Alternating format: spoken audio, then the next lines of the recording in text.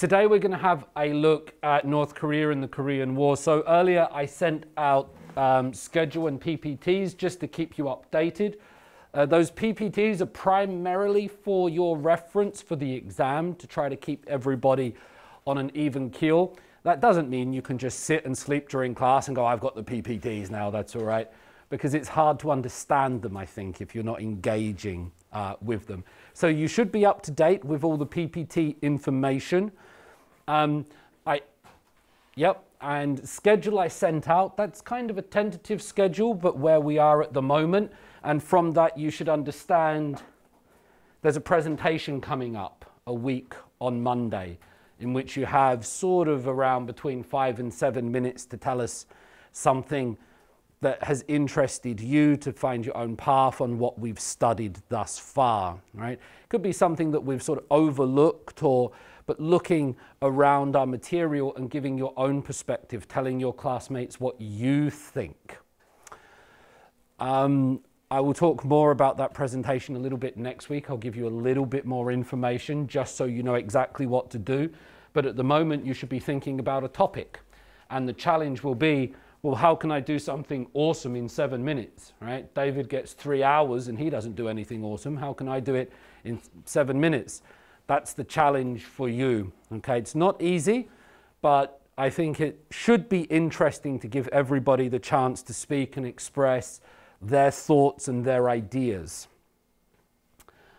In terms of the self-development assignment, I should have put it in the email, but I didn't. I apologize.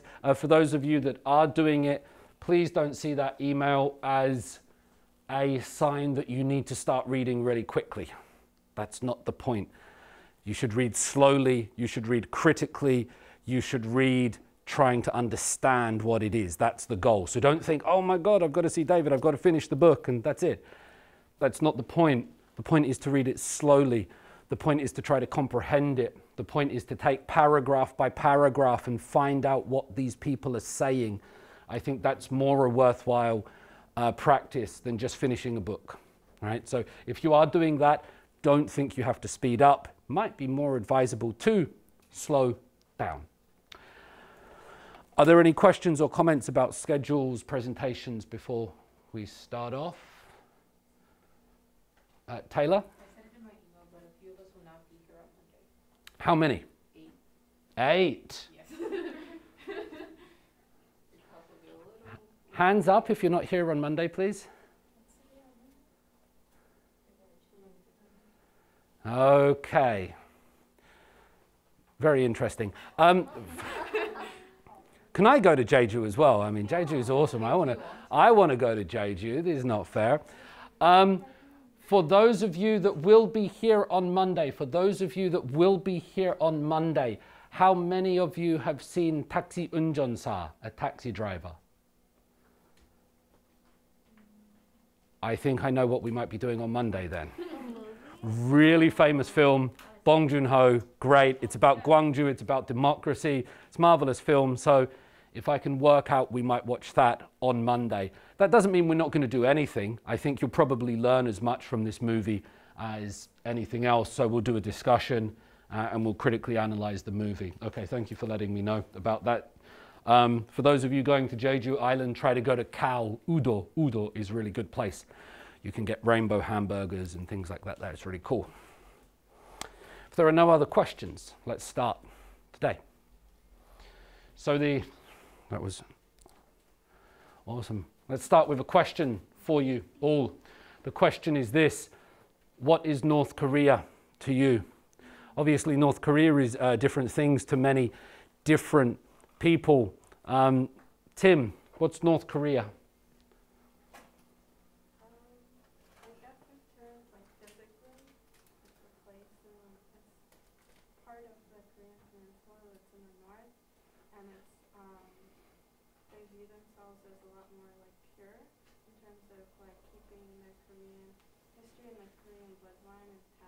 Mm-hmm.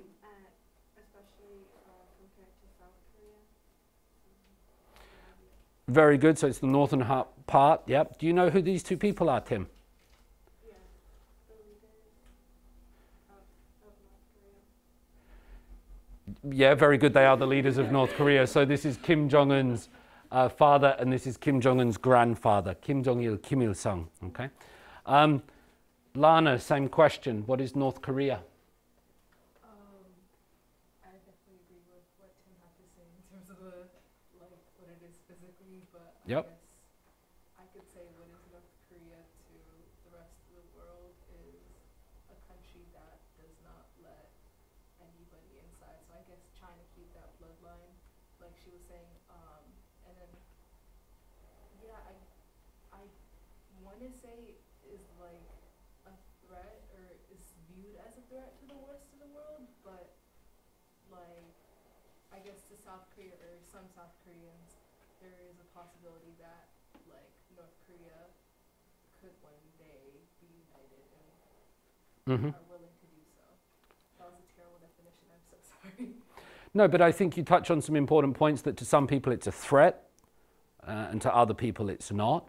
To some South Koreans it might be romanticized, and to some other South Koreans it might be a dangerous place.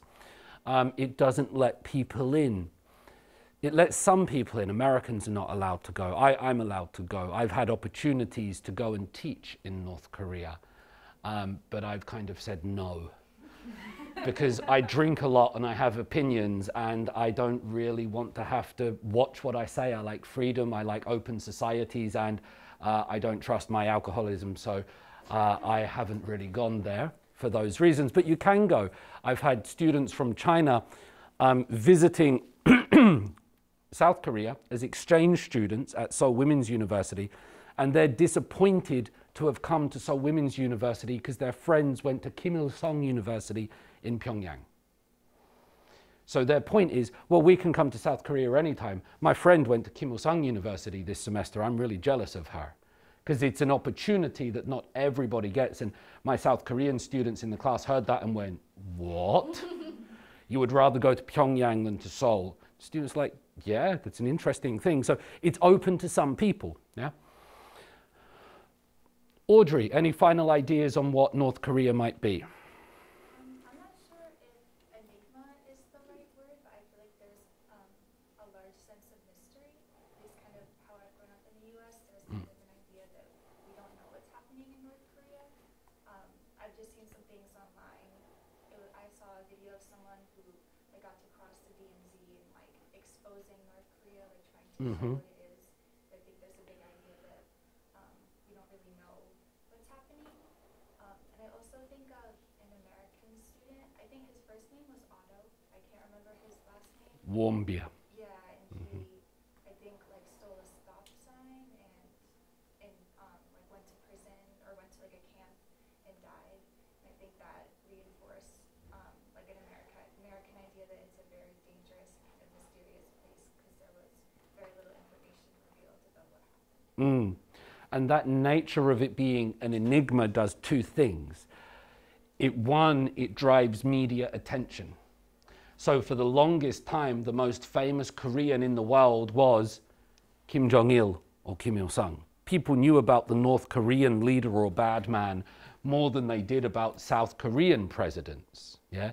So if you went around the world and asked the 8 billion people, who's the most famous Korean? Now we have sort of BTS and Bong Joon-ho sort of changing that a little bit.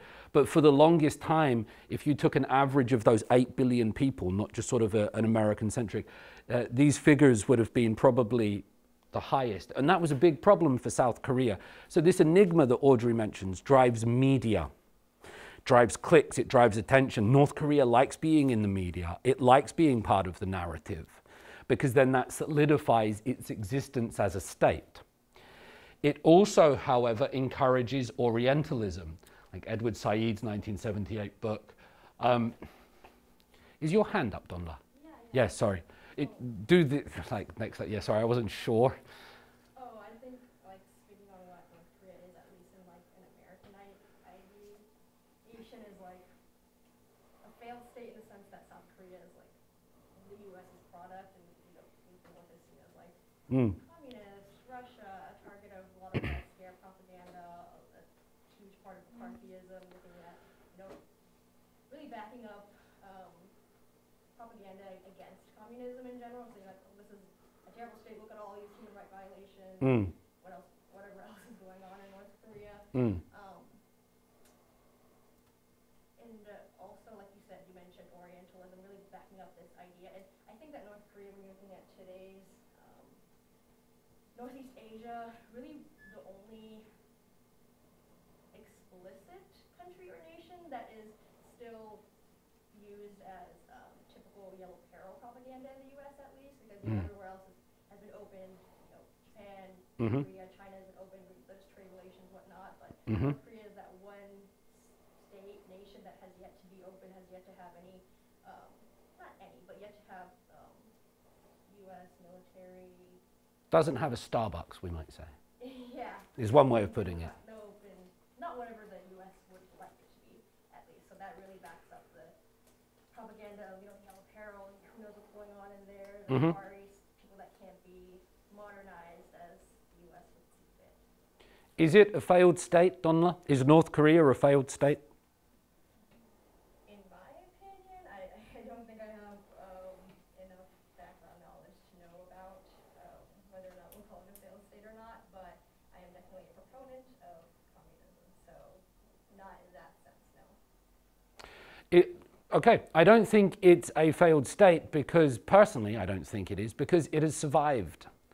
With the whole world arguably against it since 1948, North Korea has survived. It has outlived the Soviet Union. Yeah? It has lasted. So is it a failed state? I don't think so. It's a successful state. It has a seat at the United Nations. It's on various international boards. Now, so we might have normative judgments against it. We might think it's good or bad and such forth. But objectively, it's hard to describe it as a failed state because it's lasted this long. Now, in terms of what is North Korea, when we've done Tangun and we've done Joseon, we've done Japanese colonialism, I've given you a bit about Park Chung-hee, I've never given you one simple narrative. I've never really told you that this is what happened. I've tried to give you different views and vistas because there are different possibilities and views. That makes it harder to convey information, actually. If there was just one story to tell you, it would be easier. But we have the same thing with North Korea. So what is North Korea? To some people, it's a theocracy. So this would be the work of Ra Jong-il. Ra Jong-il was the South Korean British ambassador. He was South Korean, but he served as the ambassador in the United Kingdom for some time. He's a member of this university. He used to lecture. He's a very old gentleman now. But he wrote a book about Jang Song-taek. And Ra Jong-il's view is that North Korea is a theocracy. Theocracy, theology, religion, is one that rules through the power of God. So Kim Il-sung, Kim Jong-il, Kim Jong-un, they are like God-like figures, deities. So Ambassador Ra Jong-il writes about North Korea as if it is a theocracy. So it's not a communist state, right? It's not a democratic people's republic to Ra Jong-il, but it's a theocracy where these figures, this family, have entered into a cult of personality. And so Kim Jong-il was born on the top of Baekdu Mountain when a star came over. He was born in Russia. Kim Jong-il was born on top of Baekdu Mountain when a star came over, and you can go and see the little hut. It's very kind of Jesus and the manger-like story. North Korea count their years in Juche since the day of Kim Il-sung's birth in 1912. So for North Koreans, it's not 2021, it's like 149 Juche. Because they don't care about Jesus Christ. They care about Kim Il-sung, right? Kim Il-sung was born the day the Titanic sank. A little bit of bar information for you. To some people, North Korea is a theocracy. It's a state run with a God family. To some people, Sheena Greetons, an American scholar, she writes about it as a kleptocracy, like a mafia state, a state in which the ruling class take, steal, like kleptomania is stealing, like steal from the people. So if you take the very hardline approach, this kind of neocon American approach, you would call it a kleptocracy, and that comes up a lot in their intelligence reports. I see this word. For some people, it's a monarchy. Now, for some people, when you think of the royal families in the Netherlands, the royal family in Scandinavia, Sweden, Denmark, the royal family, we watch The Crown on Netflix, and we're like, yay, British royal family, that looks nice. To some people, North Korea is just like that. It's just like a monarchy. What's the difference between Queen Elizabeth II and Kim Jong-un? Queen Elizabeth's kind of more like a figurehead, and the idea that like you have a parliament that's actually doing things. It's more of oligarchy. No, just kidding. It's not an oligarchy, but it's like you have multiple people that are ruling as opposed to Kim Jong-un. He's just like he's the one who's really making all of the decisions. This is not quite true. Very good, Alexandra, but it's not like Kim Jong-un makes every decision. There are factions inside North Korea. The army have different interests to the Workers' Party. And the people inside the army and the people inside the Workers' Party all have their own interests and desires and dreams and fears. Right? That's one of those things where we sort of step over Orientalism. Yes, Kim Jong-un is the leader. Yes, his word is very strong. But there are factions in North Korea that push and pull and create tension in the decision making. For example, Kim Jong-un, and we'll come to this, knows that he has to keep the Yangban, the aristocracy, the elites of Pyongyang happy. Right? If the people living in Pyongyang start running out of money and food and designer clothes, they're going to be angry. They're going to say, well, let's go live in South Korea instead. So there are various competing factions in North Korea, each with their own interest. And you'll probably see, for example, the military, the Workers' Party, which is their sort of, what would you call it? Their parliament. I'm sorry, I struggle for American words sometimes. Their parliament, their National Assembly, yeah? They have politicians, they have votes, right? So the military, the Workers' Party, and the elite in Pyongyang. They will all have their own interests, and those interests might conflict with each other. So while Kim Jong-un does make decisions, yeah. It's called a monarchy because, of course, the rule passes from one to the next, right? That's what we do in the United Kingdom. Some people might call it a democratic people's republic. That's what North Korea calls itself, the Democratic People's Republic of Korea. DPRK. That's obviously the English name. It's also a translation of the Korean. So for them, it's the People's Republic. Yes, Kim Jong-un is the head, but for them, they have votes, they have elections. Yeah, the candidate gets 99% of the votes, right? That's true, it happens. But for them, they call it a Democratic People's Republic. For other people, it's a communist state. We heard Donla say, right, I'm a communist, great. Some people, it is a communist state in which, well, this actually makes us try to have to then define communism, socialism, Marxism, Leninism, Stalinism, Kim Il-sung-ism, Juche-ism. Very different, which I won't go into that right now because of semantics. But in terms of that, I'll just teach you this one word, which is Juche. That's the official policy religion of North Korea. Everybody has a different, so it's J-U-C-H-E, English, Juche. Monterey, do you know what Juche means? No, but didn't you say earlier that something similar sounding to that was the number of years since? Yes, Juche-nyan. Yes, yeah, that's exactly the same word. Oh, okay. It's the same word. Juche, does anybody know what Juche means? Okay.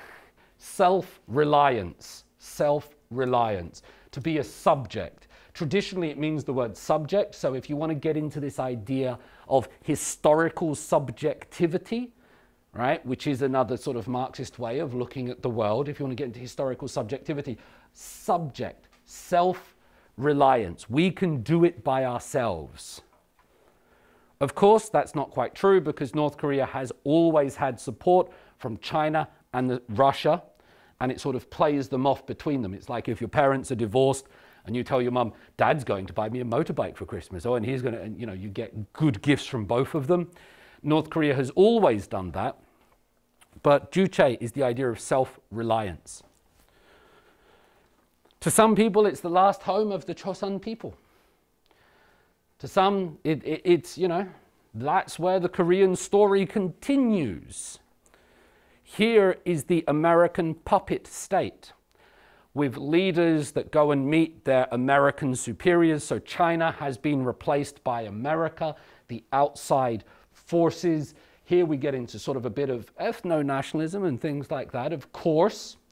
But to some people, North Korea is the last home of the Chosun people. It's where the West didn't get in. The West got into China with the Opium Wars. The West got into Japan with Commodore Perry. The West got into Korea, then Japan came in, or the West gave Korea to Japan in that Taft-Katsura agreement, right, of 1895. So North Korea is the last home of that story from Pangun to now. North Korea is the home of it. And to some other people, it is a brave resistance fighter against American imperialism.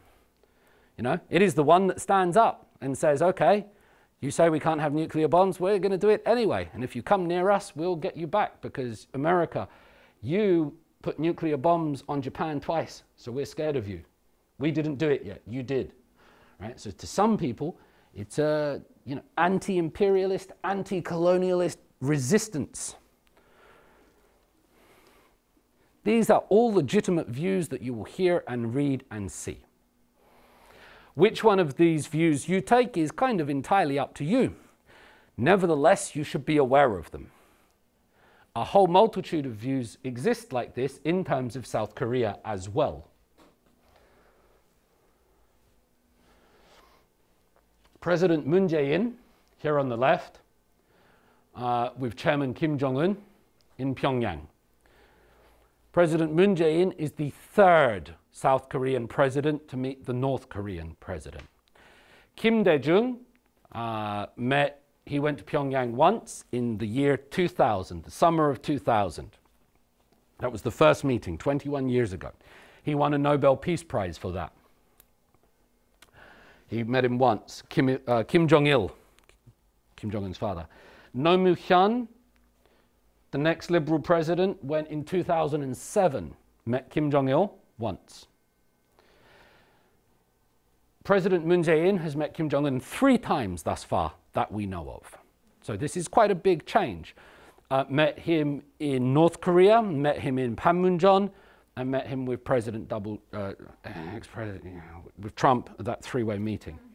So that's quite a big step up in relations. Yeah? There have always been talks and promises of a North Korean chairman to come to South Korea. It's never happened. There's always this talk. There's always this hope. Will Kim Jong-il come to South Korea? No. Will Kim Jong-un come to South Korea? Hasn't happened. His sister, Kim Yo-jong, came down for the Pyeongchang Winter Olympics. So he sent his sister a couple of times and other high-ranking officials. But the South Koreans have always gone to North Korea. Now, this is kind of symbolic. You want to come to us? You want to come and pay tribute? We'll let you today. And so it puts the power in the hands of the North Koreans. Think about what Korea had to do vis-a-vis China. It always had to go and pay tribute, right? Had to go to Beijing, had to send people there to pay tribute because China had the emperor. And so, you know, you have to visit the important people. The important people don't come to your house. You want to see your professor or something like that, you have to go and see them. You want to go and see someone important, you have to go and see them. So this creates a power dynamic. This definitely creates a power dynamic on who is more important. North Korea says, well, you know, you want to come to us? Bill Clinton's been to Pyongyang. when some people were arrested, he went on a special trip there. Jimmy Carter's been to Pyongyang.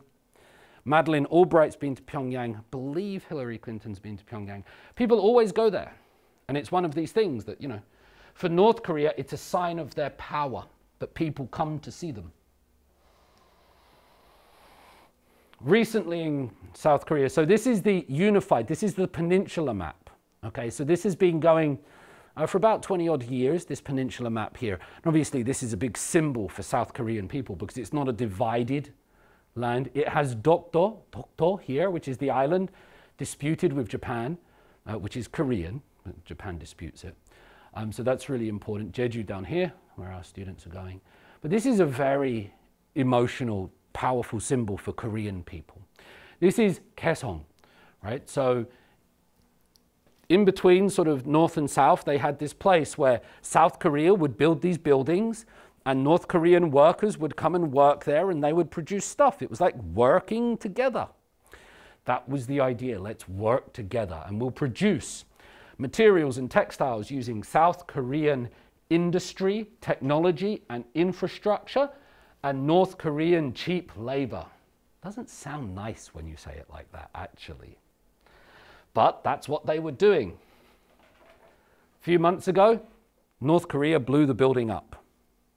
They did. They blew it up live. They said, we're going to blow that building up. South Korean property, by the way, who built it. North Korea said, we're not happy with you, South Korea, so we're going to blow that building up. And everyone went, okay. And they did. The National Security Act. So this is the Kaesong Liaison Building, if you want to read more about it, by the way. You can see GIFs and videos. Kaesong, generally spelled K-A-E-S-O-N-G. Liaison Building, there's an industrial complex there. So it's very interesting to consider that after meeting Chairman Kim 3 times, North Korea still does this. The National Security Act since 1948. It is illegal to praise North Korea in South Korea. I'm a little bit hesitant that this class is being recorded. Genuinely. Genuinely. Not that I'm going to suddenly start out and go, long live. That's not the point. But it's still technically illegal. And who knows if some super neocon conservative government comes in South Korea 5 years in the future, goes back through materials and say, right, you, could happen. Could happen. It happened 20 years ago, right, in South Korea, to even sort of say the names of the North Korean leaders. It's only recently opened up in South Korea that we can start talking about this a little bit openly. Definitely helped by the current government and previous left governments. But technically illegal to say or praise North Korea in South Korea.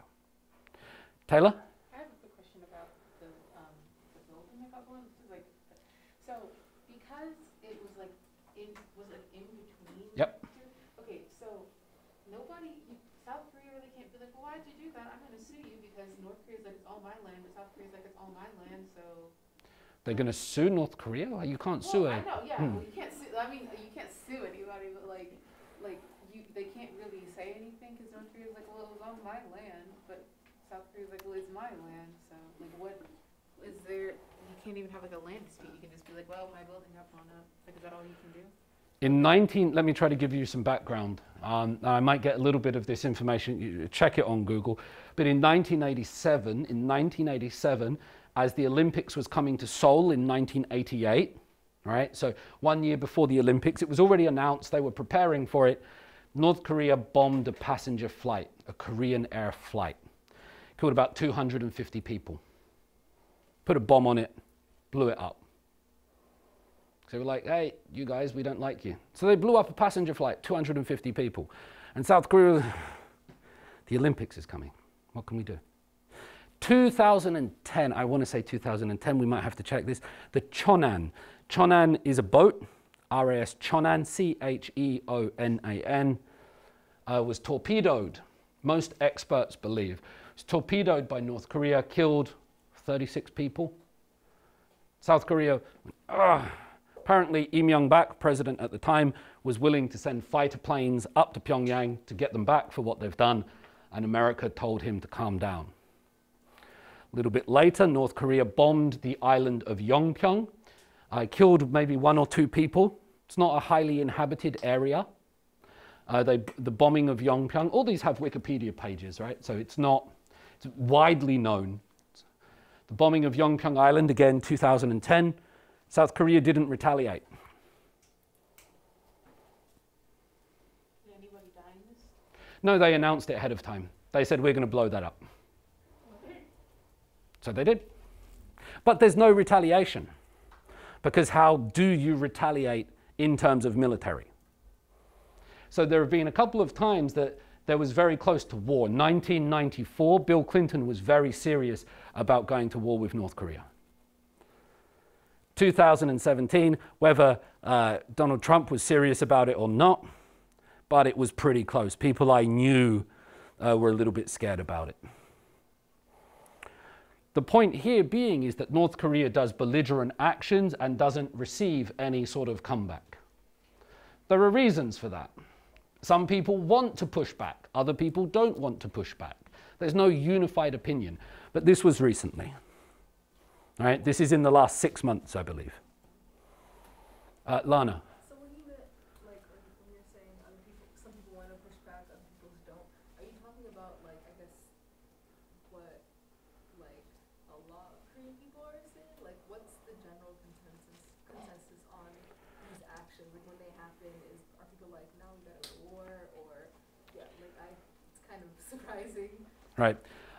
There is no general Korean opinion, just as I'm sure you would know in the United States, if I were to ask a group of 20-year-olds and then a group of 50-year-olds, there might be a difference. And if I were to ask rural and urban people, and if I were to ask boys and men and women. So it's really hard. It really depends who you ask in terms of this.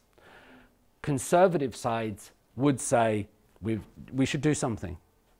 It's, you know, it's inflicting, it's our dignity. It's our reputation. So it's not sort of always, I don't believe, it's not always a hunger for war, but it's like, why don't we do something? This is our nation, this is our land. The other side will say, well, no, that we're actually the same nation, we're actually the same land, so we've got to kind of forgive. Like if your brother or your sister or your uncle does something stupid, you still got to kind of forgive them. Depends what it is stupid that they do, but there's that family relationship kicks in. So it depends who you ask. When, Oh, nothing. No, I see. yeah, there's no answer to that. It really does depend who you ask, and I don't mean that as a cop-out, all right? So my suggestion would be go and ask people. Go and ask some Koreans. What did you think about the bombing of the Kaesong liaison business? And then, you know, find out that way. Ask your K-pop teacher. This would be interesting, you know. I don't mean that disrespectfully, by the way, actually. That's not meant to be disrespectful. I teach K-pop and Hallyu. I just mean to ask Korean people.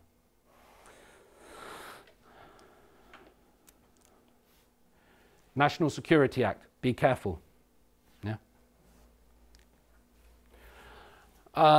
May 6th, 2021. This runs contrary to the previous slide, so I just told you to be careful, right? May 6, 2021, this week, the big story. A North Korean defector sending balloons to North Korea with like American dollars and say, come and get freedom, this place is much better, right? So defectors, activists, try to send balloons and USBs into North Korea to try to make the people aware of the outside world, right? So this is more like information warfare. Give the people information, send in USBs with the New York Times and the Guardian and CNN and websites, and let people see, once, like, open their eyes. That's what these activists believe. The activists been doing this, they've just been raided. So again, this causes a big schism in society. Some people agree with this. We can't send information. Does this infringe on South Korean people's freedom of speech? Or should we respect North Korea's sovereignty? It's a very difficult conversation.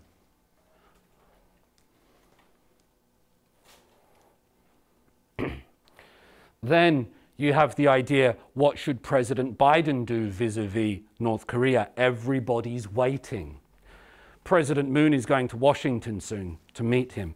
I believe it seems President Biden is waiting to speak to President Moon to find out what his approach should be. President Trump did something that nobody had done before. He went and met Chairman Kim Jong-un a couple of times. Unprecedented. Unprecedented. It's very interesting that if President Moon does it and President Trump does it, there's different reactions, right? But what should President Biden do? Here is the question. President Biden was part of the Obama administration. President Obama's policy was strategic patience, which basically meant we're not going to do anything. We're just going to, I don't mean that again disrespectfully, but strategic patience is kind of, well, we're just going to wait patiently. And during those 8 years, North Korea developed its nuclear capabilities, and now it has ballistic missiles, and it can hit parts of the American mainland and things like this. So you're damned if you do, and you're damned if you don't. I don't have an answer to this, by the way. I would hate to have to decide these things. North Korea essentially wants, what does North Korea want? To be left alone? No, it wants more than that. It wants more than to be left alone. Alexandra. Do they want like recognition? Like they want people to know that they're a force to be reckoned with? I will come to that, but most countries around the world already recognize North Korea. The United Kingdom has an ambassador and an embassy, and we recognize the DPRK as a state, just like America. So in terms of recognition, most states around the world do. America is the exception, right? It's always. No disrespect. Monterey. Didn't you kind of mention a few class periods ago that they view themselves as owning the entire peninsula? So could that possibly be part of it? It is, but it's a little bit more nuanced than that. It's a little bit more specific. It is related to the peninsula, and it is related to what's happening. Do they want to be seen as like the only Korea? Like, do they want to be seen? Well, I mean, they already think they are. But, like, do they want to be like have their title be like we are the whole thing? Nope. No? Lana, this is a quiz, isn't it? Yes, please. Probably a really bad guess, but isn't like a majority of North Korea like a majority of people at like poverty level? It's only like the Jong-un who's really like living pretty well, right? So in that case, are they just doing these actions or whatnot to seem powerful to the people? So like, you know, they don't ever like realize, oh, well, this government that's kind of like, you know, telling us what to do, like they don't have any power, or? There is a lot of that. So there is a lot of symbolism towards its own people to secure legitimacy for the Kim ruling class. So yeah, a lot of what they do is to secure legitimacy for the Chairman Kim's family. Yeah, there is a lot of that. What North Korea want is, I'm worried now because people picked up their pen. It would appear that what North Korea would want is this: American troops to be off the Korean peninsula. Oh. Wait. How many American troops currently stationed in the Korean peninsula? Too many. 28,500. If war breaks out between North Korea and South Korea, technically, according to, I forget the acronym, like OPCON control, OPCON, operations control, OPCON control, America is in charge. In times of peace, South Korea is in charge. In terms of war, America is in charge. So there's like 2 4-star generals. My military information is not great. I believe there's 2 4-star generals, a South Korean and an American. During times of peace, South Korea. During times of war, the American general takes precedent. North Korea wants 28,500 American forces to go. That's their position. You get these people out, and then we'll think about our nukes. But while you're here, we need nukes. So if you didn't have like the American troops there, but rather like South Korea itself just militarized, but like with I guess U.S. training or whatever, would they still have a problem with that? Or is it just like the fact that there is like U.S. presence? Yep. There's US presence on the peninsula. There are bases all around. There used to be a base in Yongsan next to Itaewon, and I used to go on there to play football, soccer. I used to go on there to play football at the weekend. My apologies. I used to go on there to play football on the weekends, and we had to sign in. But I would go there some Sunday mornings, and I would be brushing off my hangover, still drunk probably half the time. And it felt honestly like I was in American suburbia, in the middle of Seoul. I would sit down and it would be like white picket fence houses in the middle of Seoul. And never forget, this guy comes out, he goes, "Hey Bob, what you doing?" "I'm just walking my dog." This is how they were talking to each other, like that, in the middle of Seoul. And if you go to the subway, if you go to the Starbucks, they use American dollars. It's like a country inside a country. It's fantastic. It's weird. And it makes you question where you are. So there are 28,500 American troops here. North Korea does not want them here. Go back to that time of sort of the West coming in, colonization, Commodore Perry, Opium Wars, right? That's how North Korea is viewing this, age of imperialism. Read work by Eric Hobsbawm if you're that way inclined. The South Korean view. Some South Koreans love the American soldiers. Some South Koreans don't like them. You know, then what do you do? Surely South Korea has the right to choose whether it has soldiers here or not. President Moon, I guess, could give an order to say, get out. Nobody's done it yet. No South Korean president has done it yet. What is the likelihood that if the U.S. troops left, North Korea would simply invade South Korea and be like, okay, now that they're gone, it's my turn? Like, how, like, what's the, do you think, because I feel like if you, now I don't like the United States that much, and I kind of think we kind of suck, and I really don't, like, we're everywhere, and it's kind of crappy. But who like, do you like? Nobody. Okay, That, just checking. Yeah. But like, if the U.S. troops left, North Korea could literally just be like, I mean, like, South Korea still has their military, but North Korea has nuclear. It's my understanding that the South Korean military is highly trained, excellent technology, physically bigger, stronger. Do they have as much desire and do they have as much sort of passion for the country? Because, you know, North Korea, they do 10 years national service. It's their God inside them. South Korea do 2 years, right? But my understanding that South Korean forces could defend this place. They have the training, the technology, the capability, because they've been funded and helped by the United States for 70 years, okay? The last time and we'll come to this in the Korean War, the last time the United States forces left in 1949, 6 months later, North Korea invaded. So if we look at history, history will tell us, well, America nukes countries. So Asian countries are scared. History would also tell us that last time American forces left, North Korea invaded. Would they invade? I'm not sure. If they did, I don't think they would win. But I wouldn't like to be here if or when they do. So what President Biden should do, people are waiting to see.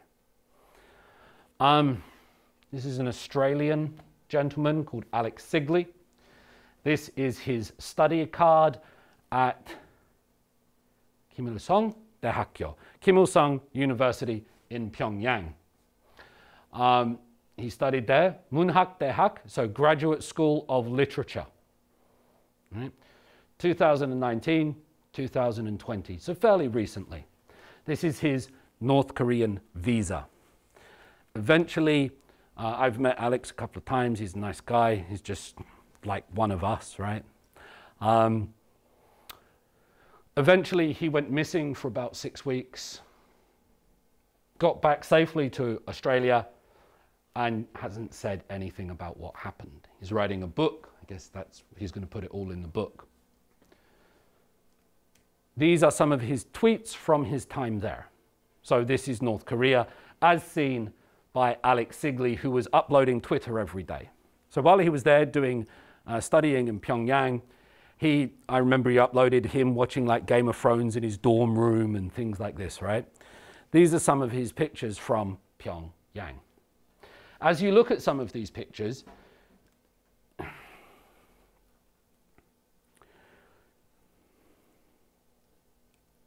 it's a subway system in North Korea. It's about 4 or 5 platforms down. So if you ever go to Noksapyeong station, you have to go down like one escalator and then another escalator and then another. In North Korea, the subway is about 4 or 5 escalators down. Why? Yeah, to protect from bombing. So it's all underground, yeah? But this is the North Korean subway in Pyongyang. So its stadium, Olympic Stadium, has a capacity of about 150,000 people. Another view. You notice that there are not many cars. You will also notice that there's a lot of greenery. It's greener than Seoul. I would suggest as well, what you might notice, it's cleaner than Seoul.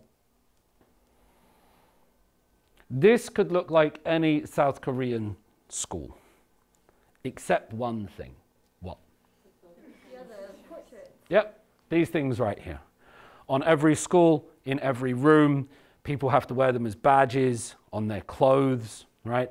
But this like look, this atmosphere, if you showed this to a South Korean person and hid that, they would think nothing of it. They would just go, yeah, that just looks like a boring old school. Maybe a little bit countryside these days, but you know, it just looks like that. There's the water park. So they have water parks, they have theme parks. They have smartphones now, so they have intranet. They don't have internet, but they have intranet now, so most of the Pyongyang elite can use all of these things. Now, most of these images, my South Korean students, if they see them, they go, what? They have no idea. No idea that modern Pyongyang people live like this. In the mind of most young South Koreans, North Korea is a failed state where people can't eat anything. Now that's true in some parts of the country. Just as in some parts of South Korea, if you go to Gangnam, Cheongdam-dong, Apgujeong, or if you go down to some less affluent areas, the same in the United States, the same in the United Kingdom. But most young South Korean students that I teach, the undergraduates, they don't really understand these views. They're not privy to them. They have never seen them before. Because information is either not desired, it's not interesting to look at North Korea, they want to look at Netflix, they want to look at Miley Cyrus, Selena Gomez and things like that. They do, right? They're not interested in that. It's not interesting to them. The other thing is a lot of it is banned. If you go to try to access North Korean newspaper, government warning will come up on your computer. Of course, though, North Korea is like this. Parts of the countryside, the rural areas are incredibly rural. Living at the mercy of nature. So one of the things about modernity is that whether it's hot, whether it's cold, we can generally survive. Yeah, we have air conditioning, we have heating. South Korean weather is really hectic because in the summer it rains like mad and in the winter it snows like mad.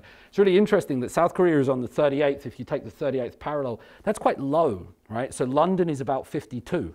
It's higher, it's colder. Berlin is about 58, colder. South Korea is quite low down, so its summers are very humid, very hot. But because of this north wind that comes through China and Mongolia, its winters are also really cold. So people there are at the mercy of nature. They also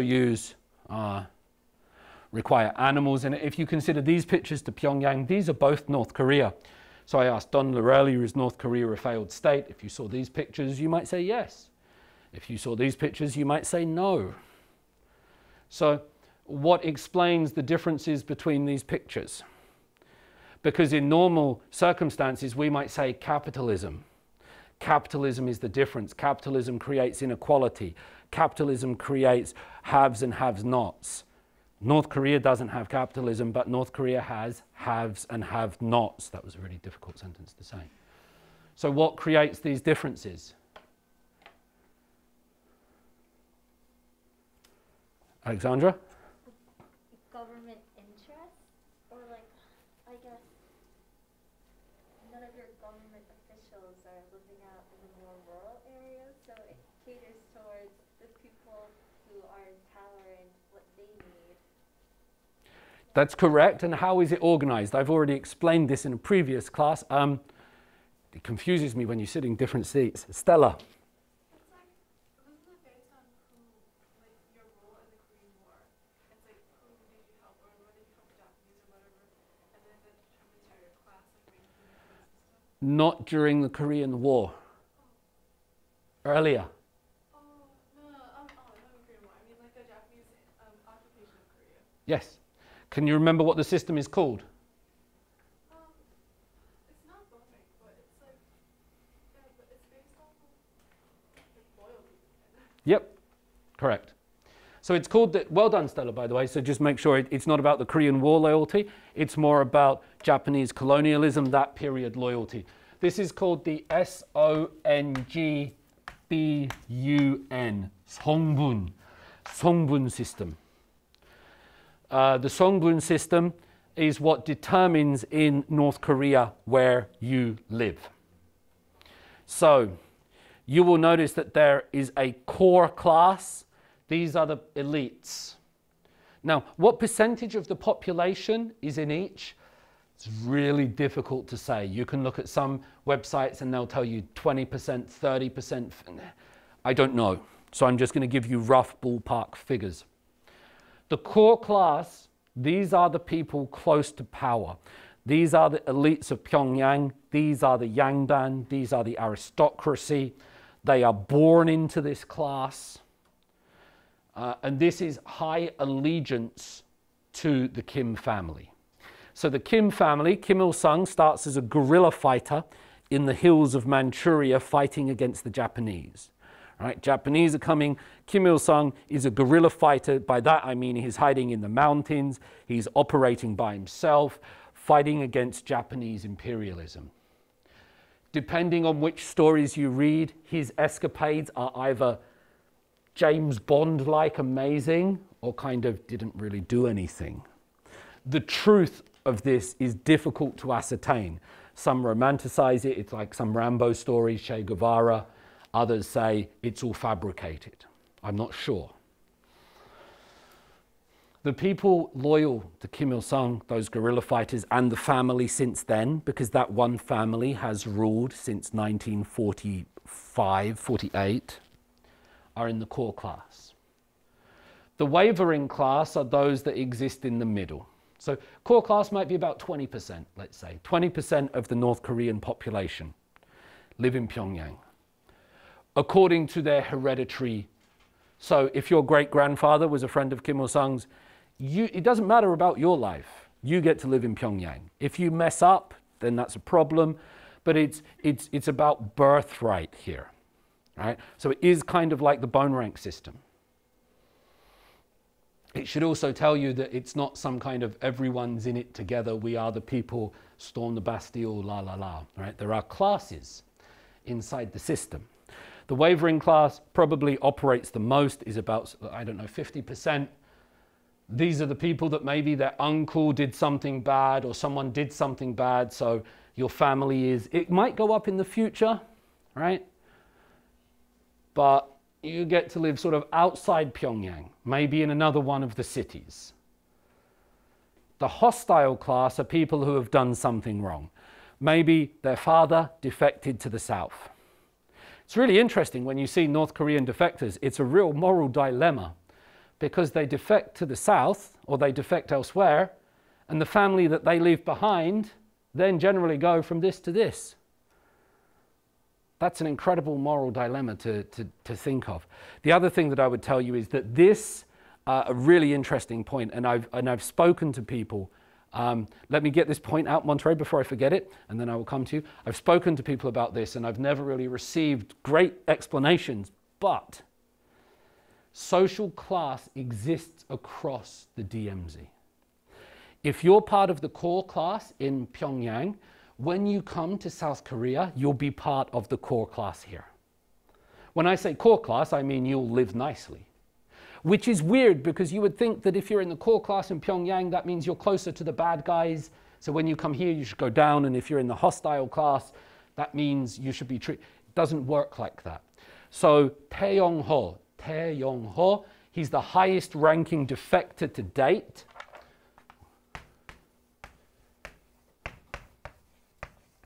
T-H-A-E-Y-O-N-G-H-O,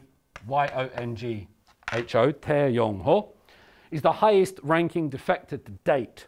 He was the previous deputy ambassador to the United Kingdom. That's a really luxurious position for a North Korean. Imagine as a North Korean, you get to live in London with your family. That's pretty cool. He defected to South Korea. He is now the head politician in Gangnam. Gangnam is the richest area of South Korea. Tae Yong-ho, the North Korean former ambassador, is now the head of Gangnam. He was voted democratically here, voted for a North Korean. That's kind of strange. Political class exists across the border, but this hereditary thing is what runs North Korea. Monterey. I was wondering, is it common for people to like change what class they're in then? Since you said like if someone in your family defects you from like the core class to the hostile class, are there other ways to really change your class, or is that like unusual? Marriage. Marriage would be one way. Generally, people marry according to the same class. I know we have sort of Disney and Cinderella stories and things like this, but in most countries, people sort of seem to marry in relatively similar classes. Marriage is one way. Obviously, it's easier to go down than up, it seems to be. But sometimes I would also add that people will be sent from the core class down to the hostile class for 2-3 years and then come back. So they'll send the elite people away to the countryside for a few years to get them re-education training. So this was what Mao Zedong did with Deng Xiaoping. Deng Xiaoping would become the leader of China, but he was sent away by Mao to the countryside for re-education. So they try to not let these people get too used to the luxury, that always fear you could be sent away. So marriage would be one way. Sometimes the changes would be temporary. Defections would always mean going down. I don't know, does that answer your question a bit? Yeah. Okay, it's really difficult, so I'm not hugely informative on the North Korean internal workings. That's hard, right? Audrey. Oh, yeah. So I was just going to ask, this is not as much of like a proletariat bourgeoisie that's more like implied. This is more like a caste system, like it's defined through levels. It depends. I mean, if you want to look at it as a proletariat, I mean, if you want to take this view, absolutely. And I tried to make that clear at the start. And these people, imagine that you ask them, do you like your life? And they said, yep. You want to change? You want to live somewhere else? Do you want to vote? You can vote for Kim Jong-un or President Moon Jae-in. And they said, Kim Jong-un. I mean, that's their choice. That's their freedom. People might say that's brainwashing, that's lack of information, but it's really difficult because they might enjoy their role in life.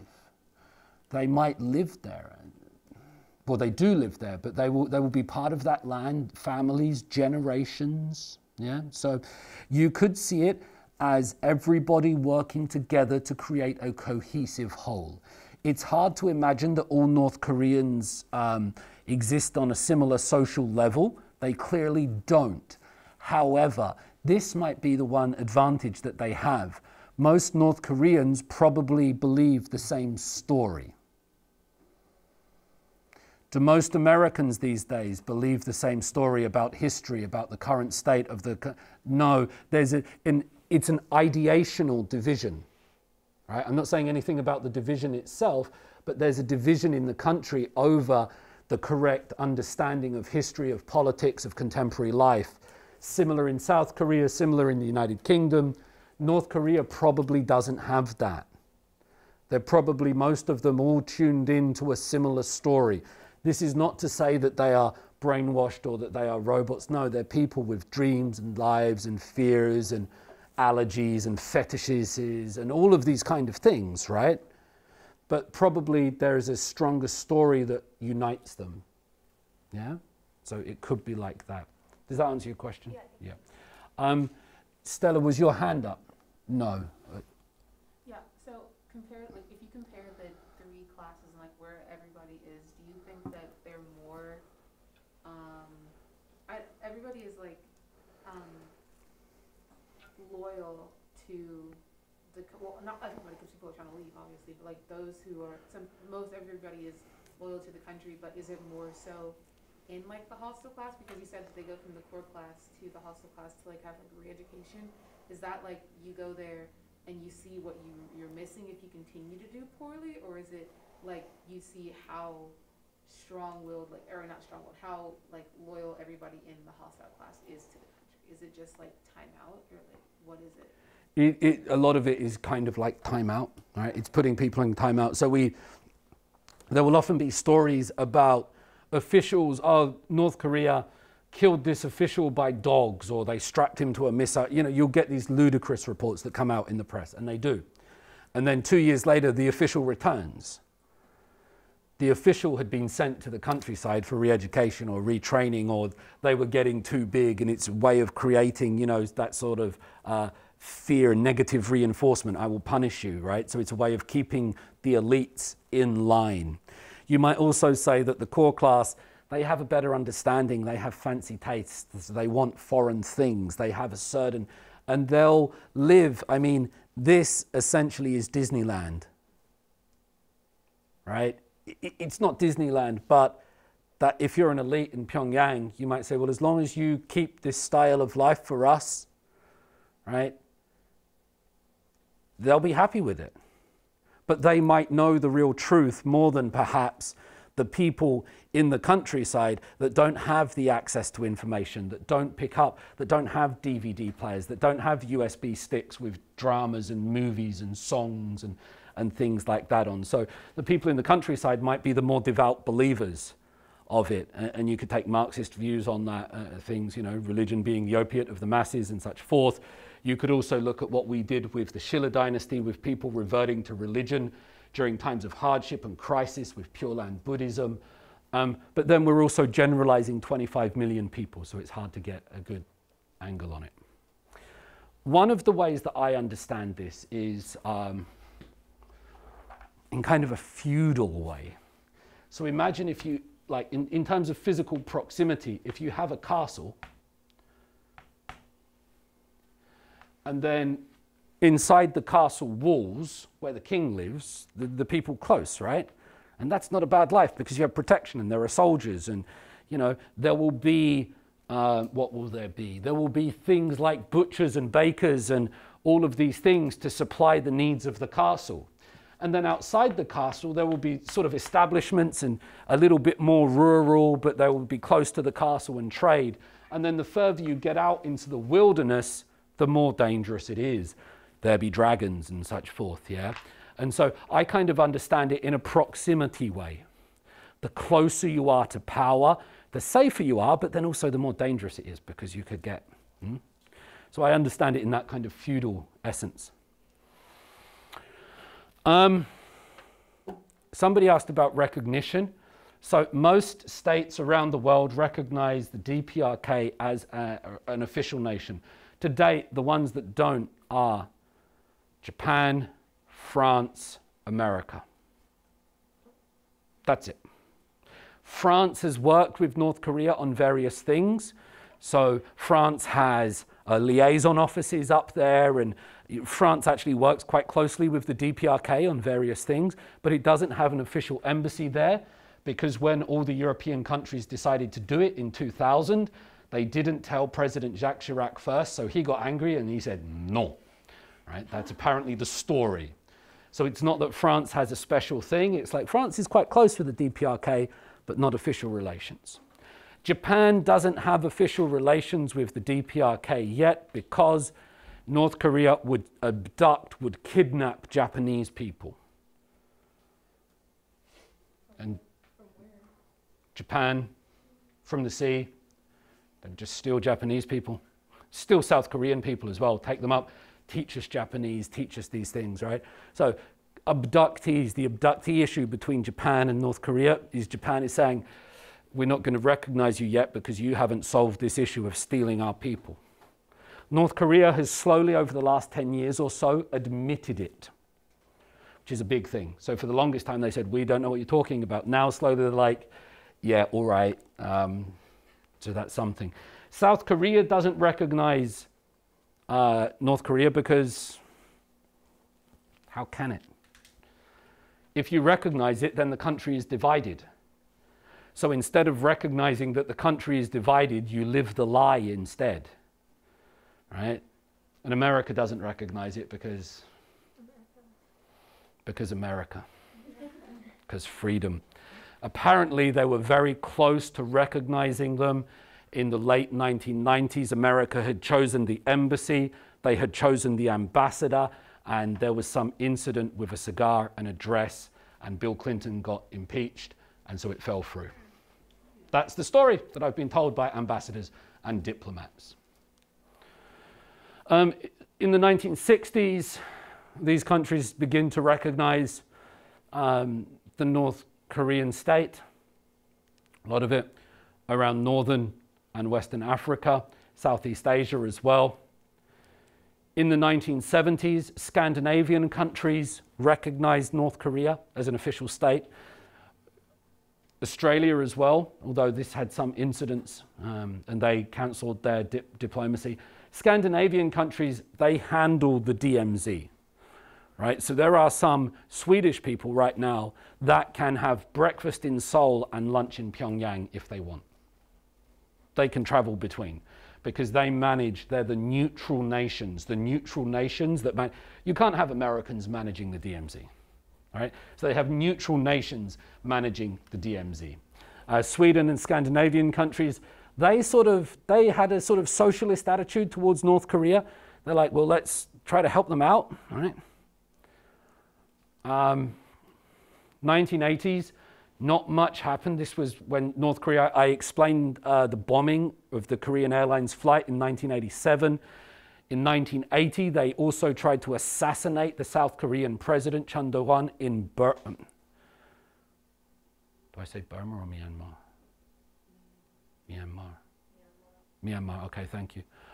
They tried to assassinate the South Korean president on a foreign trip in 1980. Failed, but it killed people. They put a bomb there. So in the 1980s, they sort of closed their doors and didn't do much. In the 2000s, all of these countries, all of Europe, Britain did it first, December 12th, 2000. United Kingdom said, all right, we'll have diplomatic relations with you. After that, that started a domino effect, and then most of Europe did it. Canada did it. What you notice here is most of the world recognizes the DPRK as a legitimate state. Maybe not as a nice state, maybe not as a state that they want to send their children to on a summer holiday. Nevertheless, in terms of international law, the majority of the world recognizes the DPRK. What do you think the consequences of this recognition are? I've kind of already touched on it.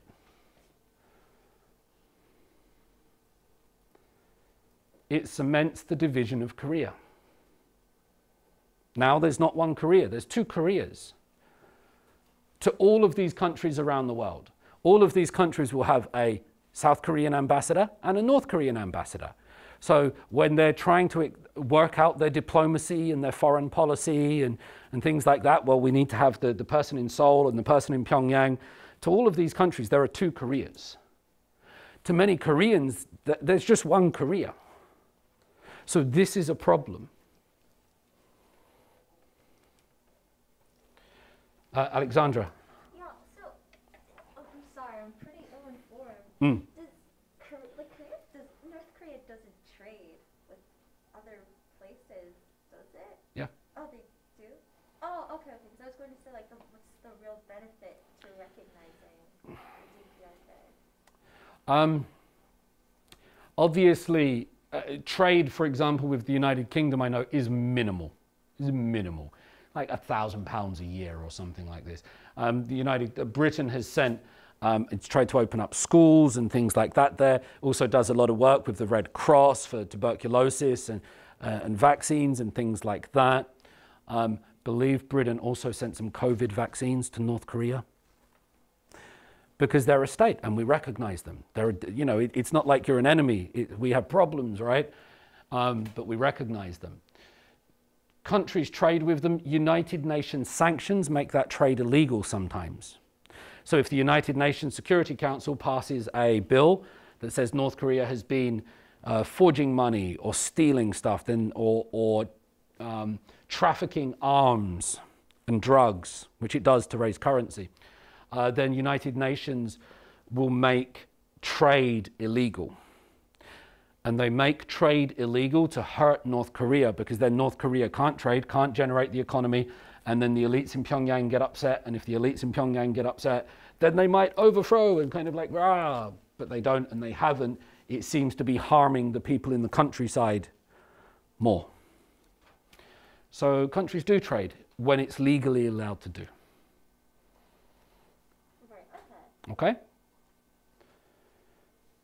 Most trade will not be shouted about. Like if you do a little bit of trade with North Korea, you're not going to go, we traded with North Korea, because then that doesn't look good. It's minimal, but it does happen. Okay, thank you. North Korea has become part of the Hallyu thing, right? So this is really interesting that they can make North Korea sexy, attractive. This is a heartthrob. Like in South Korea, in the Korea, there's this idea of Nam Nam Buk Nyo. Right? Does anybody know what Nam Nam Buk Nyo means? Nam is south. Oh, yeah. Elise. I don't remember what it was. I think isn't there something like I might get this like switched up, but isn't there something like the South Korean men are like really good looking and like the North Korean women are really beautiful? Yeah, that's it. That's the expression. Nam Nam, like south, Namja. Buk, north, Nyo, women. So south, men from the south and women from the north is meant to be the best combination. That's the most attractive thing, right? That's just like an expression that Koreans will know. It's not saying it's good or bad, but Nam Nam Buk Nyo is just something that people know. This was kind of a reversal of that, right? This was a reversal of that. Had the attractive man from the north and the beautiful woman from the south. It also had, this was a big controversy in South Korea, this drama. By the way, this is called Crash Landing on You. Sarang Bulshijak. It's about a South Korean heiress, like to a conglomerate, to a chaebol. She crash lands off her parachute into North Korea, literally into his arms, while the guard is watching South Korean dramas on his guard post, right? It was really controversial because some people said, well, this is opening our eyes and it's making us change the way we think about North Korea. And other people said, this is romanticizing and glamorizing the North Korean state, making them out to have all of these traditional values and things that we can teach. So it was divisive. It was really divisive. And some people thought it was beautiful. Some people thought it was dangerous. For me, it showed me that you can get something like North Korea and you can turn it into a way to make money and capital, right? In this economy, it's absolutely possible. Let's can I do this if I'm being recorded? Yeah. I taught a group of international students recently a course of Hallyu, and when they watched this, some of the students loved this. You might not find it as interesting, but North Korean.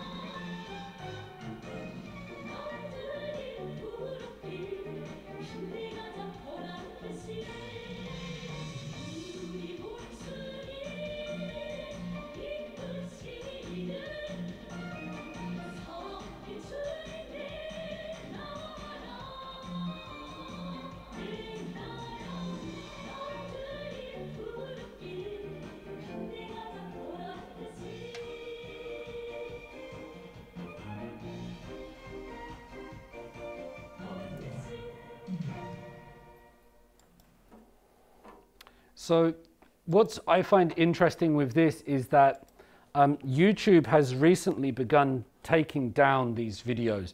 So North Korea started releasing vlogs from inside Pyongyang.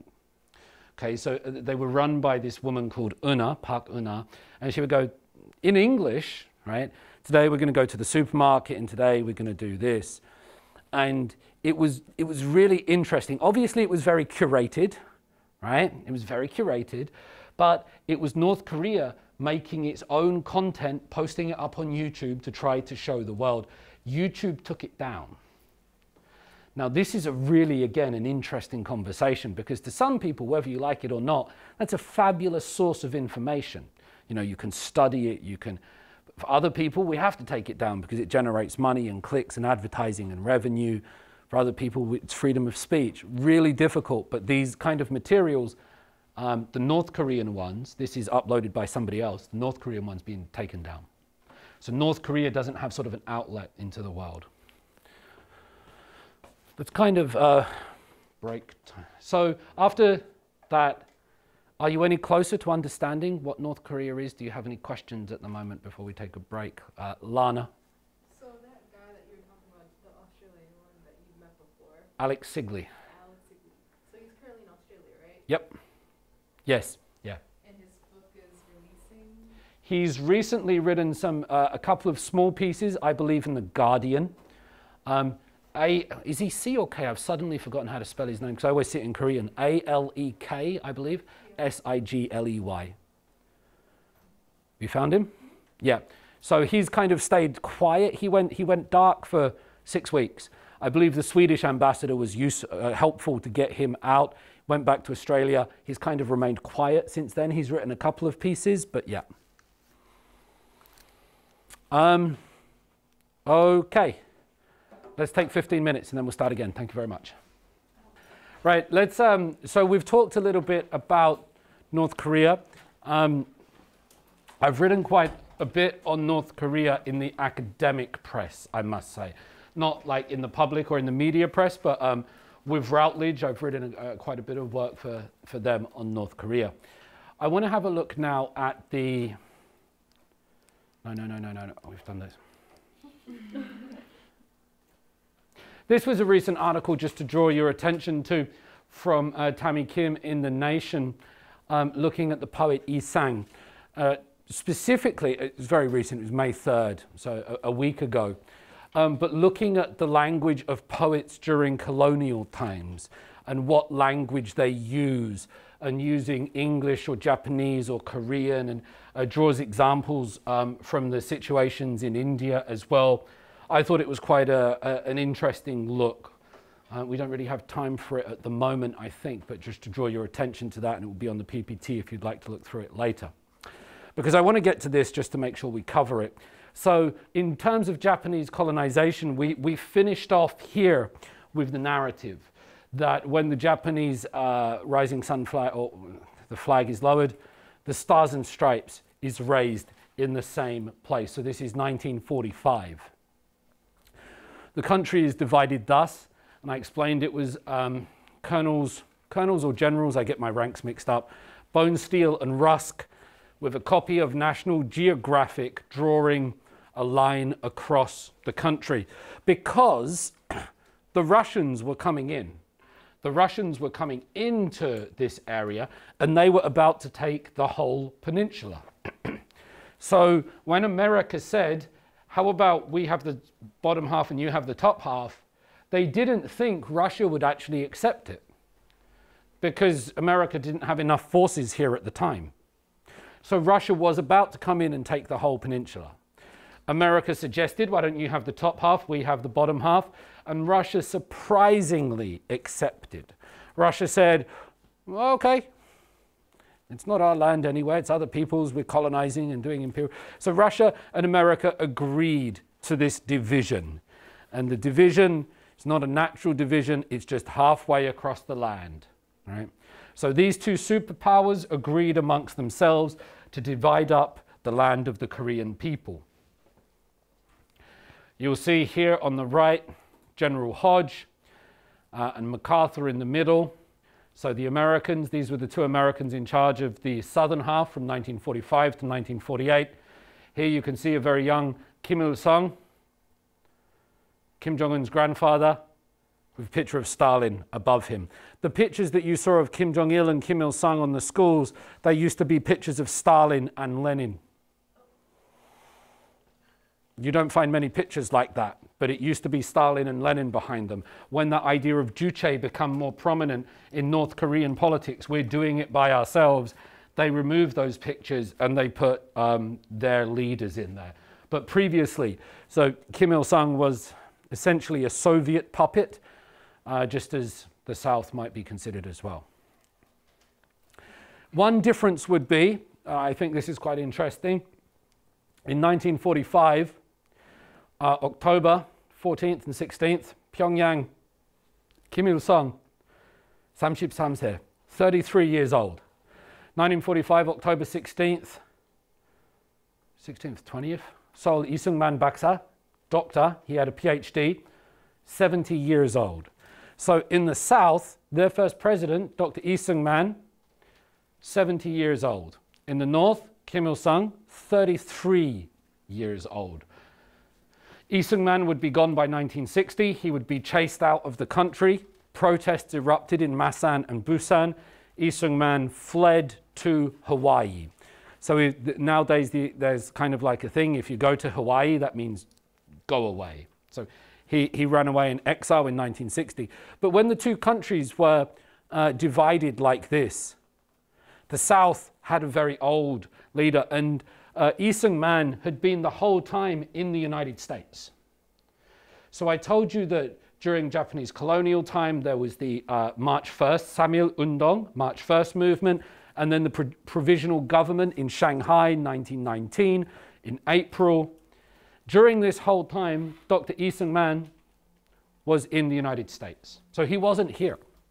So this increases the idea of him being sort of an outsider. He was head of the provisional government in absentia. Lee Seung-man also had a foreign wife, which was quite unheard of in those days. I believe Lee Seung-man's wife was Austrian. Kim Il-sung was the guerrilla fighter, the young man, full of energy and vim. The guerrilla fighter that was here trying to fight off the Japanese. So just looking at that basic information, the romance leads one more towards Kim Il-sung. The idea of anti-imperialism and anti-colonialism leads one more toward Kim Il-sung. Yeah? This is the authentic Korean leader. This is the outsider. This is the handing over in 1948. So you see General Hodge, MacArthur, and Lee Seung-man. So this is 1948, after 3 years, August 15th, same day, the Americans hand over to Lee Seung-man. They say, now the country is yours, we are leaving. So Lee Seung-man, you can see a very elderly gentleman at the time. Lee Seung-man was a staunch anti-communist, quite an evangelical Christian, and he was very old. So he wasn't very flexible in his thinking, let's say. These are some of the scenes with the Taegukgi, South Korean flag, right, finally being raised.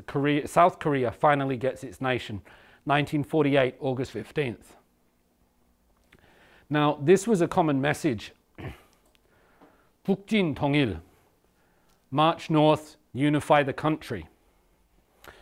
Because the Korean War started June 25th, 1950, when North Korea invaded its tanks. So they sent the tanks over the border in the morning, like 3 a.m., 4 a.m., June 25th, 1950. But that's the official start date of the war. But if you know anything about war and history, wars don't often just start like that. There's lead up to it, right? There's skirmishes, there's battles, there's to and fro and things like this. And so there was a message in the South, and it was a big thing from Lee Seung-man to march north and unify the country. That was his mission. That is what he wanted. It wasn't coexistence. He wanted to march north take Pyongyang by force, unify the Korean people.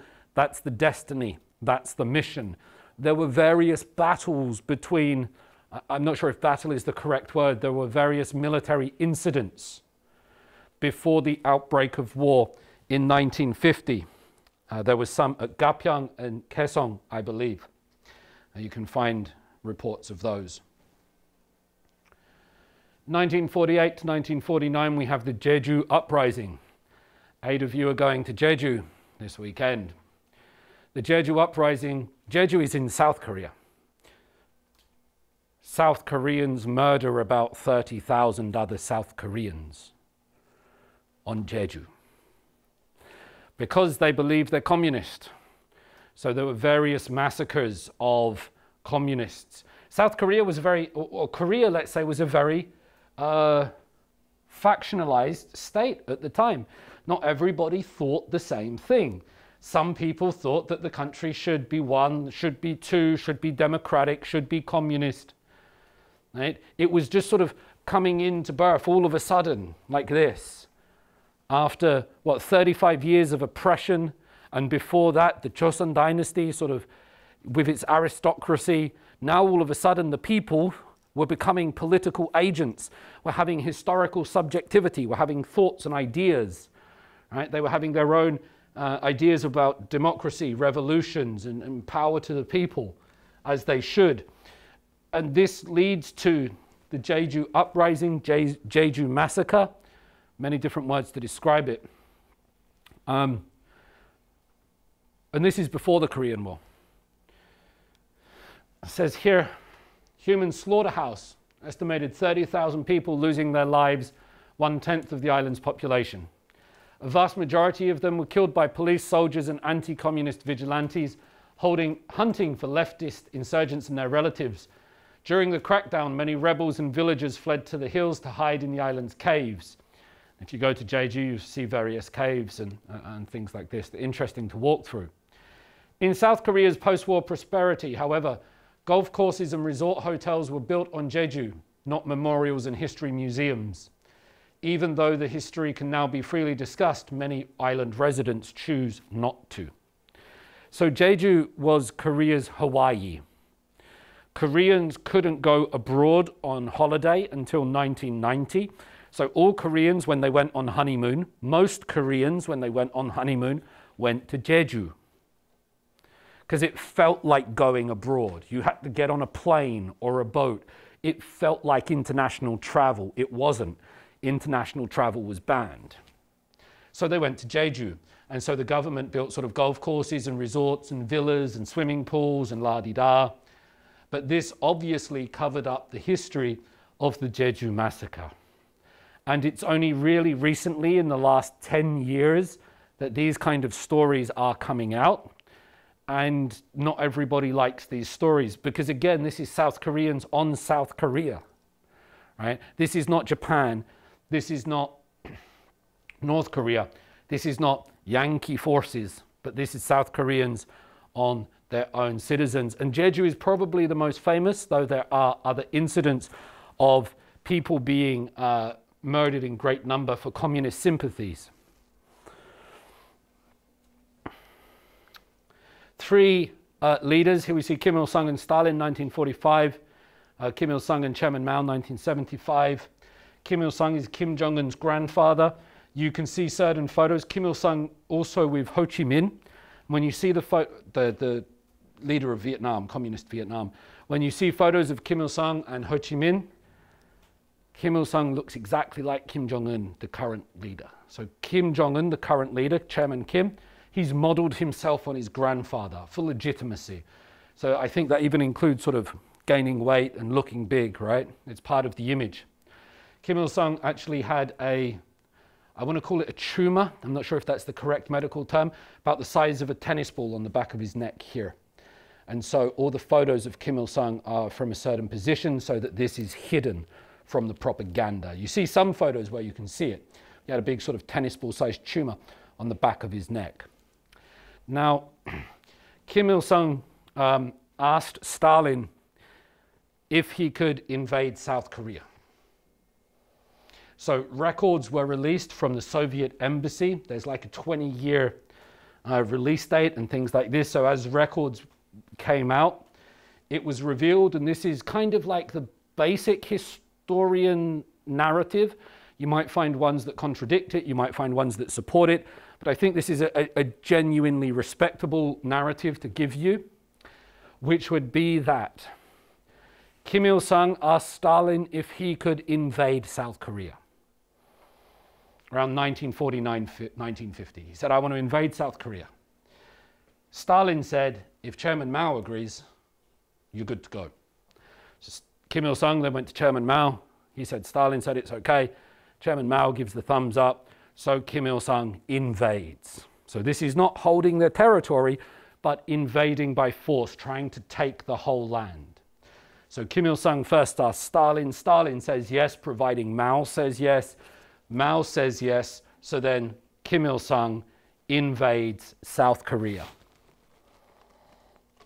Now, as I've said, this is not to paint South Korea in an angelic light. Lee Sung-man wanted to do the same.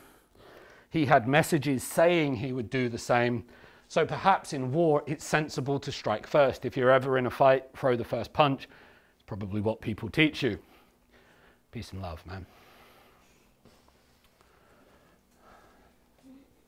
This is a GIF or a GIF or a moving image that will keep playing. And you'll see the years going.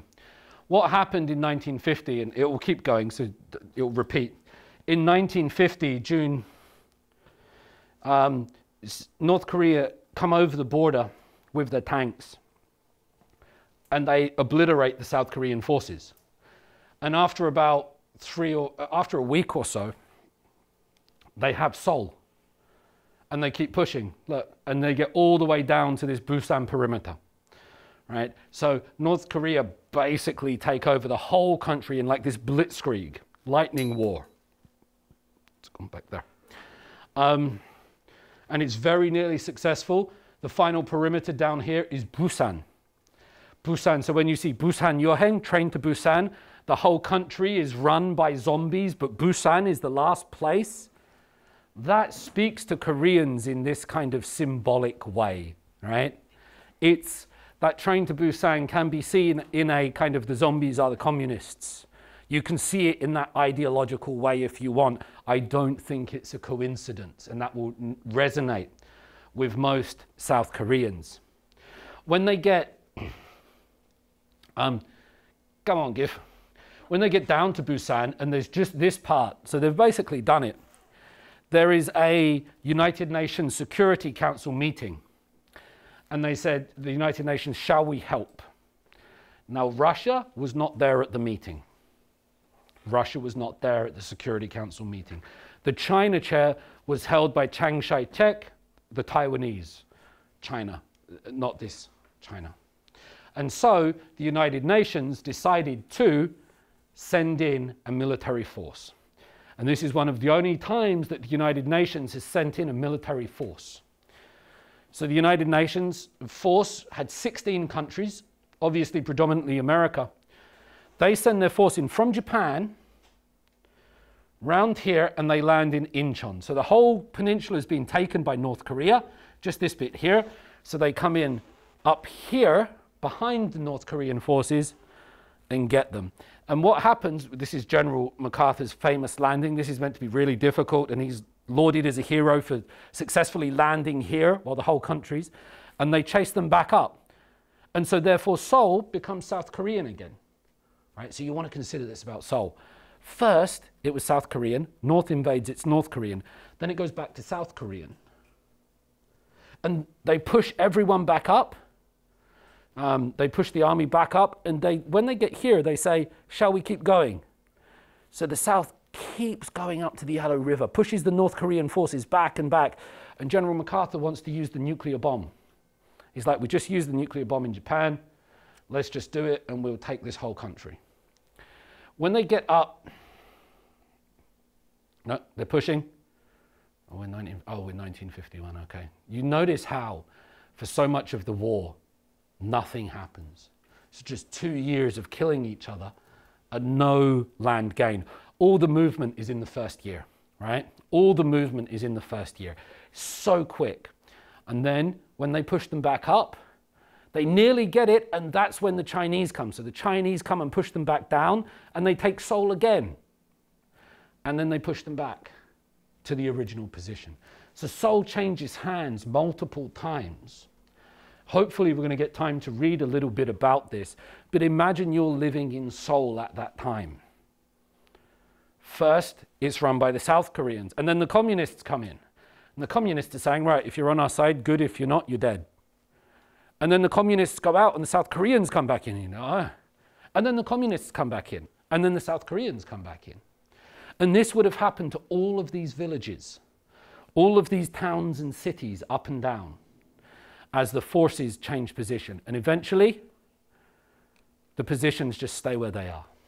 Very minimal gain. In fact, there's no major gain for either side. 3 years, brutal warfare, tearing families apart, destroying, and the peninsula is divided in a similar position. So what you understand is it nearly worked. It's very close to succeeding Kim Il-sung's plan. And also then, North Korea nearly lost completely, except China sent in 250,000 forces, just running, just men. No tanks, no guns, just running. Human waves, right? It ends 1953. 3 years of bit of fighting. It ends in 1953. This is a photo of the armistice, and they agree to a draw, right? The war is still technically going on. I'm sure you know this bit, but the war hasn't finished. The war is just like in a moratorium, in a pause. It didn't end. There was no peace treaty. There's no settlement. It's just an armistice.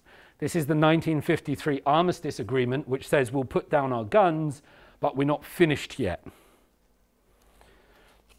This is the first time America doesn't win a war, I think. I don't think America counts it as like something they haven't won yet. How very convenient. Yeah, they're like undefeated. Yeah. So I don't think Well, they didn't lose. Yeah. So my statement was, this is the first time America fails to win a war. Yeah? They didn't win this war. They didn't win Vietnam either. All right? So I didn't say they lost the war, but this is the first time America fails to win a war. Vietnam probably the second. Both times they leave. Well, America didn't leave. After this, 1953, that's why America is still here. So when I said there's 28,500 troops here, it's because the war is still going technically. The war is still technically going, that's why the troops are here. Maybe prolonging the war enables America to have a base in Northeast Asia and a footprint to be close to China. Perhaps American forces are here as part of a necessity to prevent further intrusion. Monterey?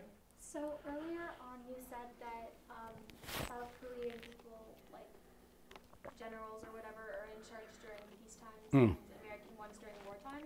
So how does that work if they're still technically at war? They're in charge now, but it's not hot conflict. So there are many sort of technicalities with war, and all the generals will tell you about this. But the war hasn't finished. But at the moment, it's a period of armistice rather than conflict. If it turns into conflict again, my understanding, the Americans will be in charge. So the war hasn't finished. That's why all South Korean men have to do 2 years in the military. I told you that I spend a lot of time in Gangwon-do. My family is currently above the 38th Peninsula in South Korea, but just above it, so that it goes kind of like that. And up there, you see tanks, you see airplanes.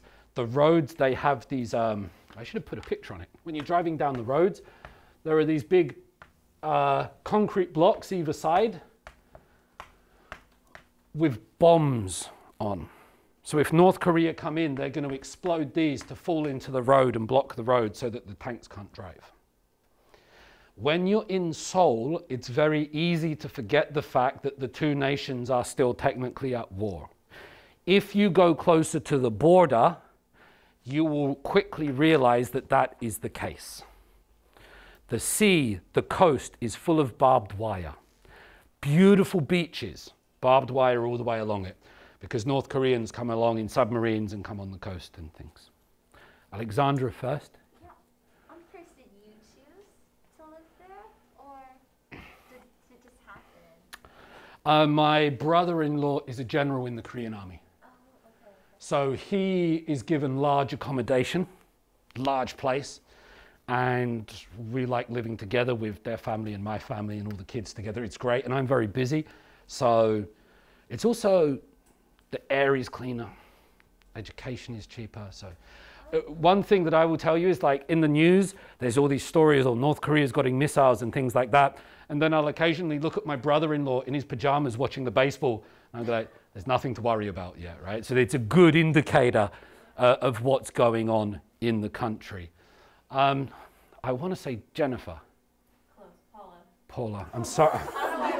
But thank you for helping me. But I tried. Thank you, Paula. I don't know why I said that was close. It wasn't, but anyway. Thank you, Jennifer, Paula. Close, like physically, I suppose. My question was, you mentioned the mandatory military service, and so I guess my question is, like, why do they have a mandatory military service? Because you kind of implied a little bit earlier that it's because of the threat of, like, still technically being at war with North Korea. But Yep. I know that there's a few, like, I know Taiwan also has mandatory military service, so I was wondering if that's like a trend, or if it's because of North Korea. Different countries have different versions of the military service. So, for example, when I've taught students from Singapore, they'll tell me their military service is pretty good, and at the weekends that they can go home and they can use their mobile phones. For South Korea, until very recently, only changed in about the last year, it was 2 years out in the mountains with no cell phones at less than minimum wage, mandatory. Like, dig a hole and then the next day fill in the hole. Like that kind of work for 2 years. Every male has to do it, and it's because of the war. Now, my son Edward has a British passport and a Korean passport. At the age of 18, he will have to make a choice. If he wants to keep his Korean passport, he will have to do 2 years military service. If he doesn't want to do the military service, he will have to give up his South Korean passport. He'll keep his British one, but you can't keep your Korean passport if you don't do 2 years military service. I have permanent residency in South Korea. If I wanted to become a South Korean national, I know some people that have, I would have to do training. So it's required of all men, and it's because of the war situation. So I think it's very interesting, Paula, that with regard, let's say, the current gender conflicts in the country, I think they're going to be solved, if they are to be solved, primarily by the military, the war situation. While the current half of the population has to do this and the others don't, it creates huge chasms between the people. I'm sorry, can you explain that a little more? For 2 years, the men are taken out of society. For 2 years. I guess I'm confused about the chasm that you're referring to. Are you talking about, like, gender inequality? Not gender inequality, lack of understanding across the genders, I would suggest. So for 2 years, you take half of the population and put them in a situation which is incredibly militaristic, which is incredibly masculine, right? Which is incredible because that's the way the military is run. And the military does not involve democracy. In the military, there's one. So my brother-in-law has a thing in his, my brother-in-law is a nice guy, he has a thing in his office, right, with the Korean hanja, and it says, there is only one way. So in the military, if the army are coming, you can't sit down and have a conversation about what we should do. You follow orders. So this increases the kind of hierarchical or structured nature of society. And half the population do it, mandatory for 2 years at a very young, impressionable age. And then they feel resentful that they have to do it, and the other half don't. So I believe, this is just my personal opinion, that it creates difficulties. Okay. Was there a question here? Did I miss a hand? No. Okay. Isn't there a possibility that you can do your service a different way? Like, rather than going and, like, digging holes and stuff, like, you can do something else instead of that still counts as your service? Different people, if you go into, some people want to serve in the American side. So if you go into the American thing, that's great. And some people will be doing it in the Air Force, and some people will be doing it in the Navy. They didn't allow until about the last year religious exemption. I was going to say exceptionalism, exemption. So that's only been a recent thing. You have to do it. That's the thing. It's very interesting that BTS are being allowed not to do it. Right? So that's a really difficult, like Taemin's gone to the military this week, like G-Dragon and all that, they all do it. He just had his birthday, for his birthday he's going. So it's interesting to create exceptions to a national law, but it's very much part of the culture here. You have to do it. Yes, Lana. I guess a question that I have, I read articles about this when I used to do research about, I guess, like gender politics in South Korea, but in general, are men who like are allowed to get exempted look towards to be lesser, or is there like a rank of like, oh well, you did the American, you know, went to the American side, like you weren't really doing much. I went to this, I did so much more. Absolutely. There's always hierarchy. But as long as you've done it, you're all right. So whether you did it with the Katusa, with the American forces, or the normal South Korean forces, that's better than not having done it. And lots of politicians will have their children born in America to have American passports to make them exempt.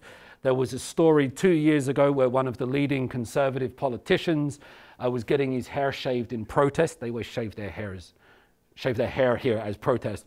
He was getting his hair shaved in front of the National Assembly, and a reporter asked him, this must remind you of when you did military service. And he went, yeah, actually, yeah. So, yeah, he got it. It was realized that he hadn't done his military service. So it's about you do it or you don't. Yeah. But can't you, I have a friend who's trying to do, like, he's in college right now, so he doesn't really want to, like, go right now because he'll have to, like, finish college later. Yeah. But he was like, you can, if you can get, like, a law degree and then you can be a lawyer in the military, you don't have to actually, like, do, like, the service.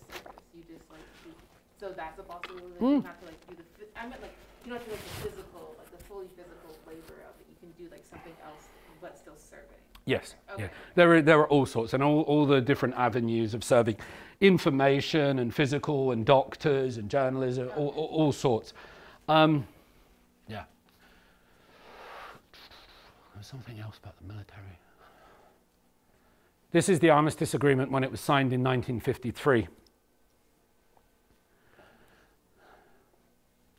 5 points for anybody that can tell me why it's interesting. This is the end of the Korean War.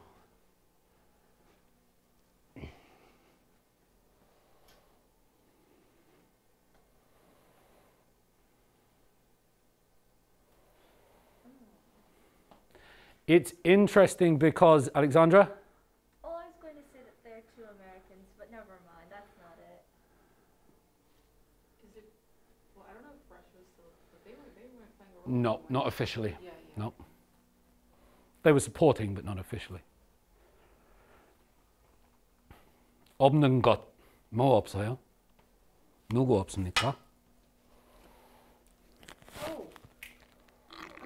The dude, America. He went to, the one that went to America? Yeah, the dude. Yeah, What's the yeah. dude's name? I know, Seung Ri. Yeah, Lee Seung-man. There's no South Korean signatory. South Korea didn't sign the end of the war document. Lee Seung-man, the South Korean president, refused to stop fighting. No, you idiots, we will not stop because the war isn't finished. I will not sign this. I'm going to commit suicide. Yeah, he threatened this. He's like, you're giving in. How can you stop fighting? So Lee Seung-man refused to sign the 1953 Armistice Agreement. He refused. Give me 1 second, Alexandra, and then I'll ask you.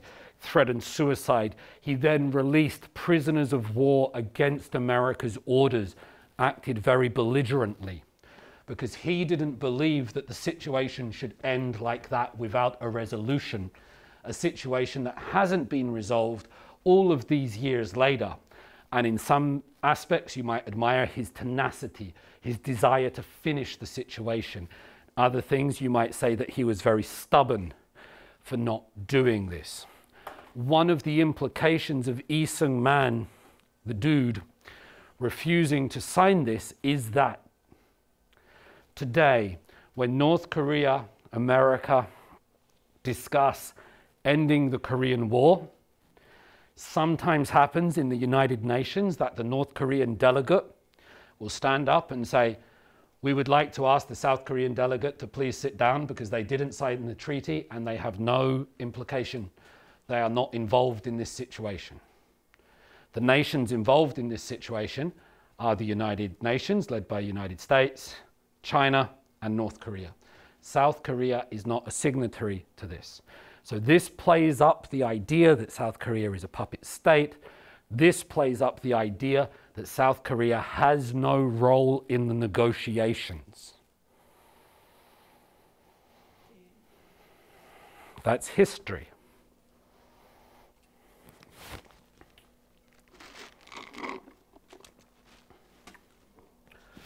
I'd like to show you about 10 minutes of a South Korean talking about the Korean War. This is a South Korean perspective. It's not the North Korean perspective. If I could show you the North Korean perspective, I would show you that immediately after this one, okay? So please keep that in your mind. I will tell you North Korea's perspective is this. They won. North Korea won the war in their minds. They won the glorious war for the fatherland. They got rid of the invading American forces, and they secured the security, legitimacy of the North Korean people. They do not tell their citizens that they invaded and then nearly got it, but then kind of lost it all. That's not the North Korean story. The North Korean story is that they won, and you can see that in the museums there. So scholars and researchers have gone there and seen the narrative, and the North Korean story is that they won. Let's have a look at a South Korean gentleman telling his escapades. We won't watch the whole thing, but I think about 10 minutes would probably be nice.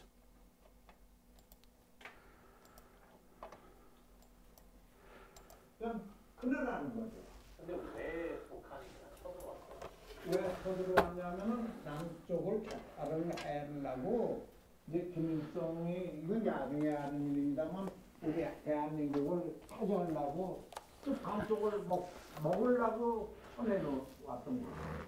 그러면 쳐들어왔을 때 그때 남한에서는 준비가 되었던 상황이었나요? 남한의 준비가 하나도 안 됐고 막을 수가 없는데 다행히 춘천은 서양강이라는 강이 있어서 강둑이 있어가지고서 거기 강을 못 건너와서 2, 3일간 지켜온 거예요. 그날에 어떠셨어요? 학생인데 그때 당시 비가 그 장맛비가 많이 내렸어요. 그래서 뭐 전쟁을 어떻게 하는가 하면서 구경을 갔습니다. 슉슉슉슉 거기서 폭탄이 날아와서 빵 하고 터져. 저기 왜 터지는가? 우리가 포를 쏘는 줄 알았어요. 그럼 언제 이게 우리가 아니라 지금 공격을 당하는 거라는 그 인식을 언제 하셨어요? 그걸 이제 피란민이 그 옥상포라는 데서 딱 내려와요. 이 인민군이 쳐 내려온다고 말이에요. 피란민들이 오니까 이게 쳐 내려왔구나.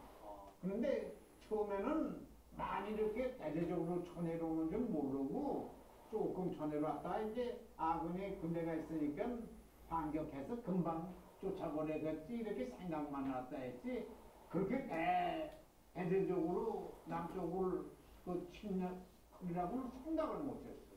그럼 언제 이제 피난을 가시기 시작하셨어요? 그러니까 28일 날이 됐는데 25, 26, 28 날간을 거기서 버티다가 이제 버티지 못하고 호텔에 오는데 우리 할아버지가 호탄에 여기를 아주 정통으로 맞았어요.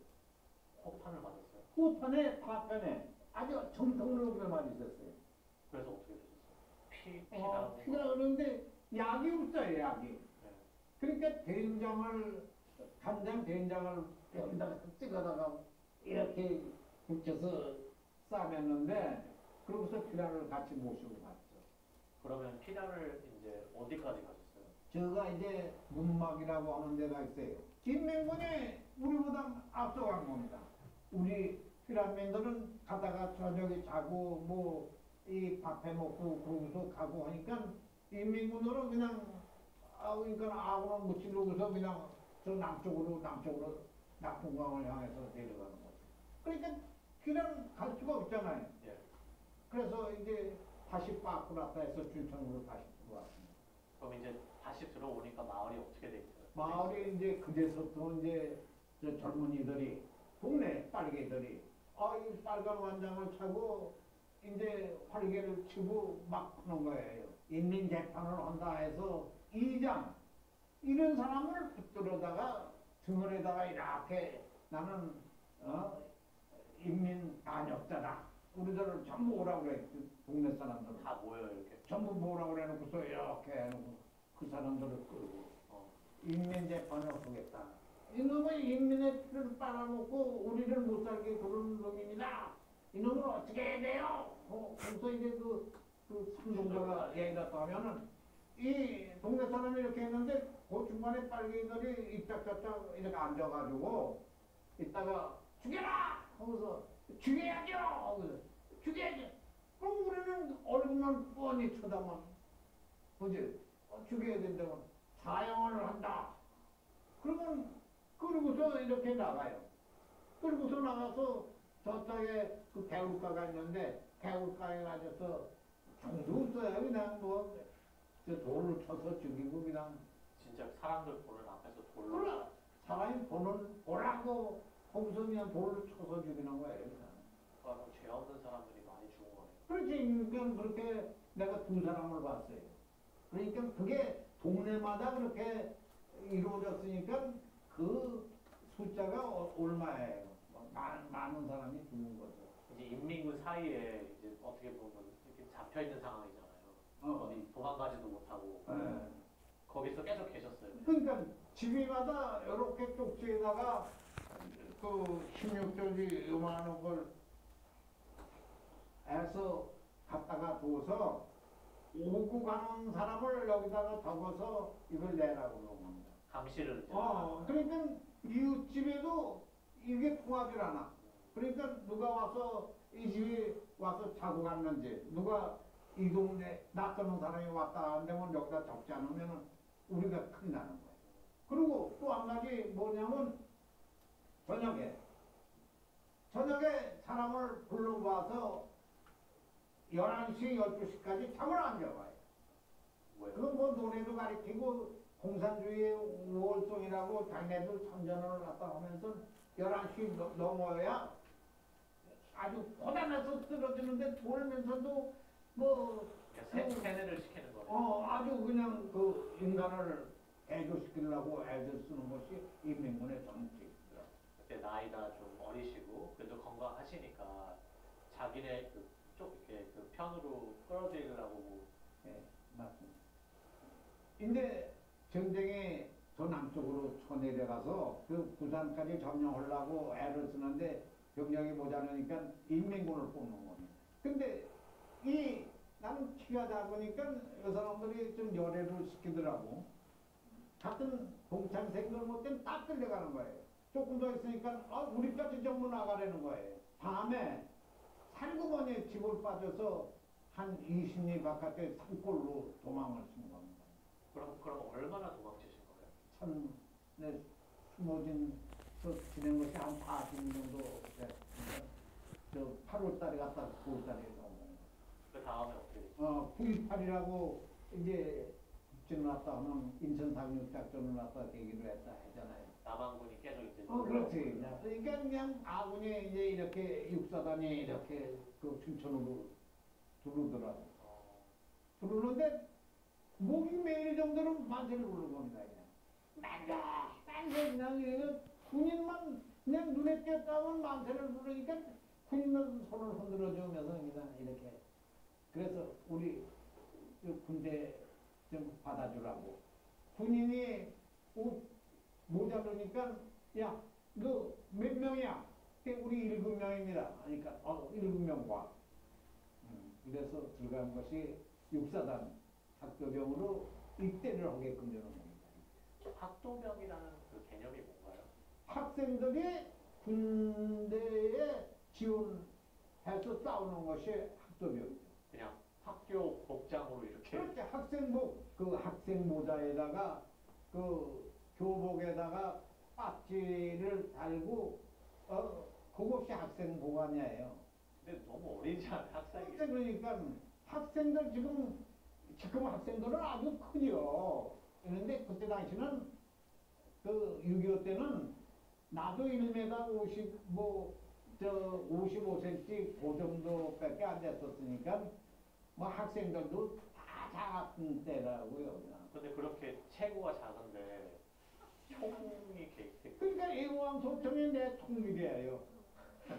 애국왕 소총이. 그러니까 얼마나 무거워요. 근데 그거를 그리고 하루도 가르쳐주는 사람이 없어요. 내가 혼자서 배우는 겁니다. 훈련을 안 받아요? 훈련을 시킬 사람도 없고 훈련을 받을 사람도 우리는 그냥 뭐 받을 여유가 없잖아요. 그냥 총만 쥐어주고 가라. 그렇죠. 그런데 죽는 걸 몰랐어요. 죽는 게 두렵다거나 뭐 무섭다거나 이런 생각 개념이 없어요. 없이 그냥 나가고. 이제 38선 돌파 명령이 되었어요. 이제 10월 3일인가 된 걸로 알고 있는데 옴이라고는 다리가 있는데 다리를 그냥 홍대방 쏘니까 인문군이 손을 들어요. 가서 보니까 중요해요. 우리보다도 더 어려. 그러니까, 인민군인데? 인민군이. 손을 들고서 나왔는데, 야, 너 몇 살이야? 14살입니다. 너 몇 살이야? 15살입니다. 그러면, 야, 총 다 내놔. 해놓고서, 야, 너 집으로 가. 손을 잡아도 네. 후손이라든지 뭐 이런 개념이 없이 그냥 붙지는 않는 겁니다. 이제 원래 사람을 죽여본 적이 한 번도 없으셨을 거 아니에요? 없죠. 근데 만약에 진짜 누구를 죽인다는 거에 대해서 어떻게 생각하셨어요? 그 죽인다 하는 생각은 그때 당시에 죄책감이라든지 뭐 근데 저걸 죽여야 내가 사는 건데 죽지 않으려고. 그때는 진짜 아무 생각도 안 나고. 아무 생각도 안 나고 이제 그렇게 해서 초론을 거쳐서 이제 원산으로 가는데 그냥 뭐 인민군들이 얼마나 많이 여기 빤스를 찢어가지고서 하얀 빤스 해가지고서 그 나무까지다 걸어가지고서 백길 가지고서 그냥 그러고서 우리가 차를 타고서 부친을 갔어요. 이제 여기서 어디까지 가신 거죠? 여기에서 이제 원산을 신보산 타령 뭐 해서 영덕이라고 있어요. 여기에서 춘천이라고 있어요. 개천 또 여기 초산입니다. 그 초산에 도착하셨을 때 거기에서 이제 어떻게 되신 거예요? 그래서 이제 내일 모레면 압록강까지 다 점령하잖아요. 그럼 남북 통일이 되는 거 아니에요? 거의 다 점령을 했는데 왜 이게 통일이 안 돼요? 근데 저녁에 이렇게 보니까 이 파란불이 뭐 공중에 뜨더라고요. 이상하다 하는데 그냥 수당탕 먹어서 그냥 저기 총 그냥 뭐 술탄 터지는 소리가 그냥 중공군이 그냥 요렇게 해서 우리 포부대를 그냥 아주 그냥 중공군이 이제 개입이 됐죠. 그렇지. 중공군이 그때 다시 중공군이 처음으로 나온 거지. 그러니까 중공군이 나온다는 건 생각도 못했고 이제 내리면 다 됐다. 다 전쟁이 끝났다 이렇게 되니까 막 났는데 그냥 그대로 중공군이 이렇게 해서 거의 99%가 그 현장에서 죽었을 거예요. 우리 그 수색준대에서 나 하나만 살아 나왔다고 생각해요. 밤중에 새벽. 그러니까 다 붙들려서 죽고 나는 정원을 따라서 남쪽으로 이제 부장 와서 사흘 걸렸어요. 그 산을 타면서 그냥 옥수수 밭이 있어요. 이제 그걸 따서 이제 알게 이렇게 해서 먹어가면서 이렇게 와서 하니까 아군 나고자 수용소에 헌병들이 지키고 있다. 근데 내가 운이 참 좋은 것이 군대에 입대를 하겠느냐 집으로 가겠느냐. 그렇게 학도병이니까 우리는 군번도 없고 교육도 아무것도 없고 10원짜리 한 장 뭐 양말 쪼가리 하나 안 줘요. 그래서 뭐라고 하셨어요? 그래서 나 입대하겠다.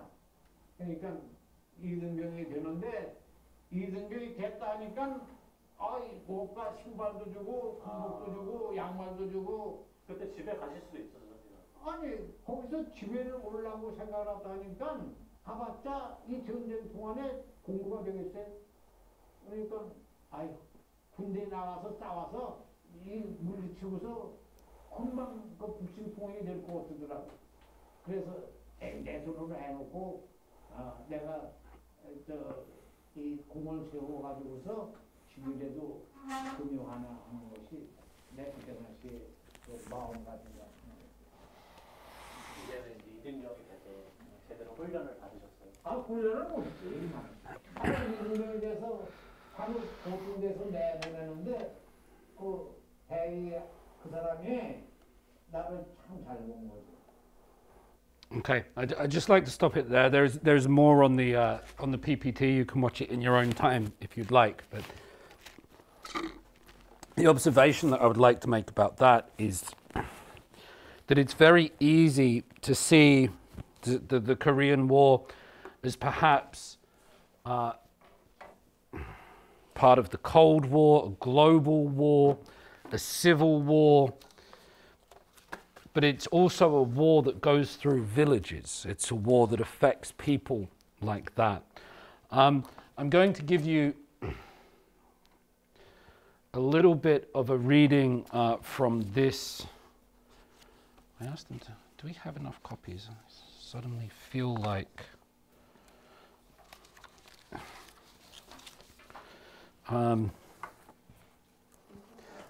they're all page 1. Take one page and pass it around, yep. Take page, pass it around. Oh, that's...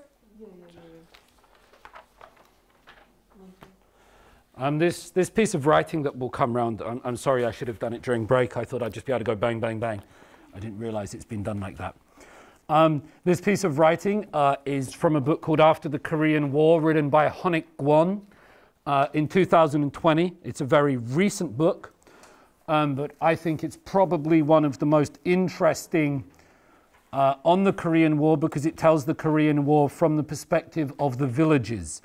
It tells the Korean War from the perspective of memory. It tells the Korean War from the perspective of people rather than internationals.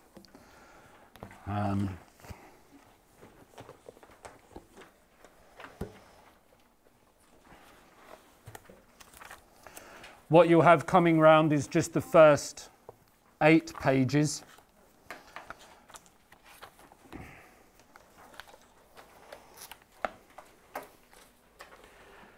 It's interesting to see you all working together here on this. Teamwork, yes.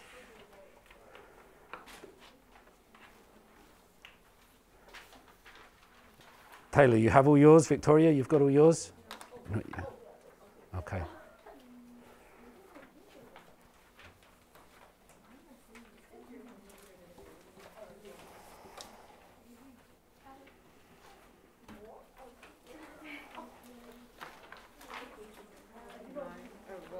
It should go to page 8, 1 to 8.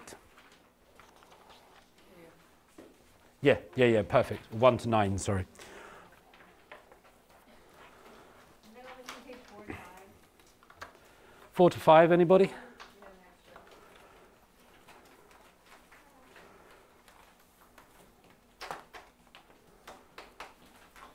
It looks like we've just about done it. Okay. So I'm not sure how much of this we're going to be able to read today, but I think there's some really good stuff in here. If I may, Monterey, will you read the first paragraph for us? We can save my voice a little bit. Sure. Just the entire first one of the introduction? Yeah, an elderly woman, please. Okay. An elderly woman keeps shaking her head each time she encounters a stranger. She has no control over her unusual bodily reaction, which originates from an incident in the early days of the Korean War that tragically claimed her son's life. Her only son was in hiding in a nearby village. A group of armed men suddenly confronted his mother while she was tending to the family's rice paddy. Taken by surprise, she began to shake her head vigorously as a way of saying that she had no knowledge of her son's whereabouts. She believed that these men were after him, and this was what her young daughter-in-law had asked her to do if such a situation would arise. The young woman knew that her mother-in-law was not good at lying. When the petrified woman recovered her senses shortly afterward, she came to the painful realization that she had made a gesture of denial before the men even began questioning her about her son. A middle-aged woman is on a visit to a Buddhist pagoda together with her frail mother, with whom she shares a secret relating to their family's war experience in Seoul. Keeping this experience a secret was necessary for the family's survival during the war. However, now that the war was over, to keep doing so had become a source of mutual estrangement for the two women.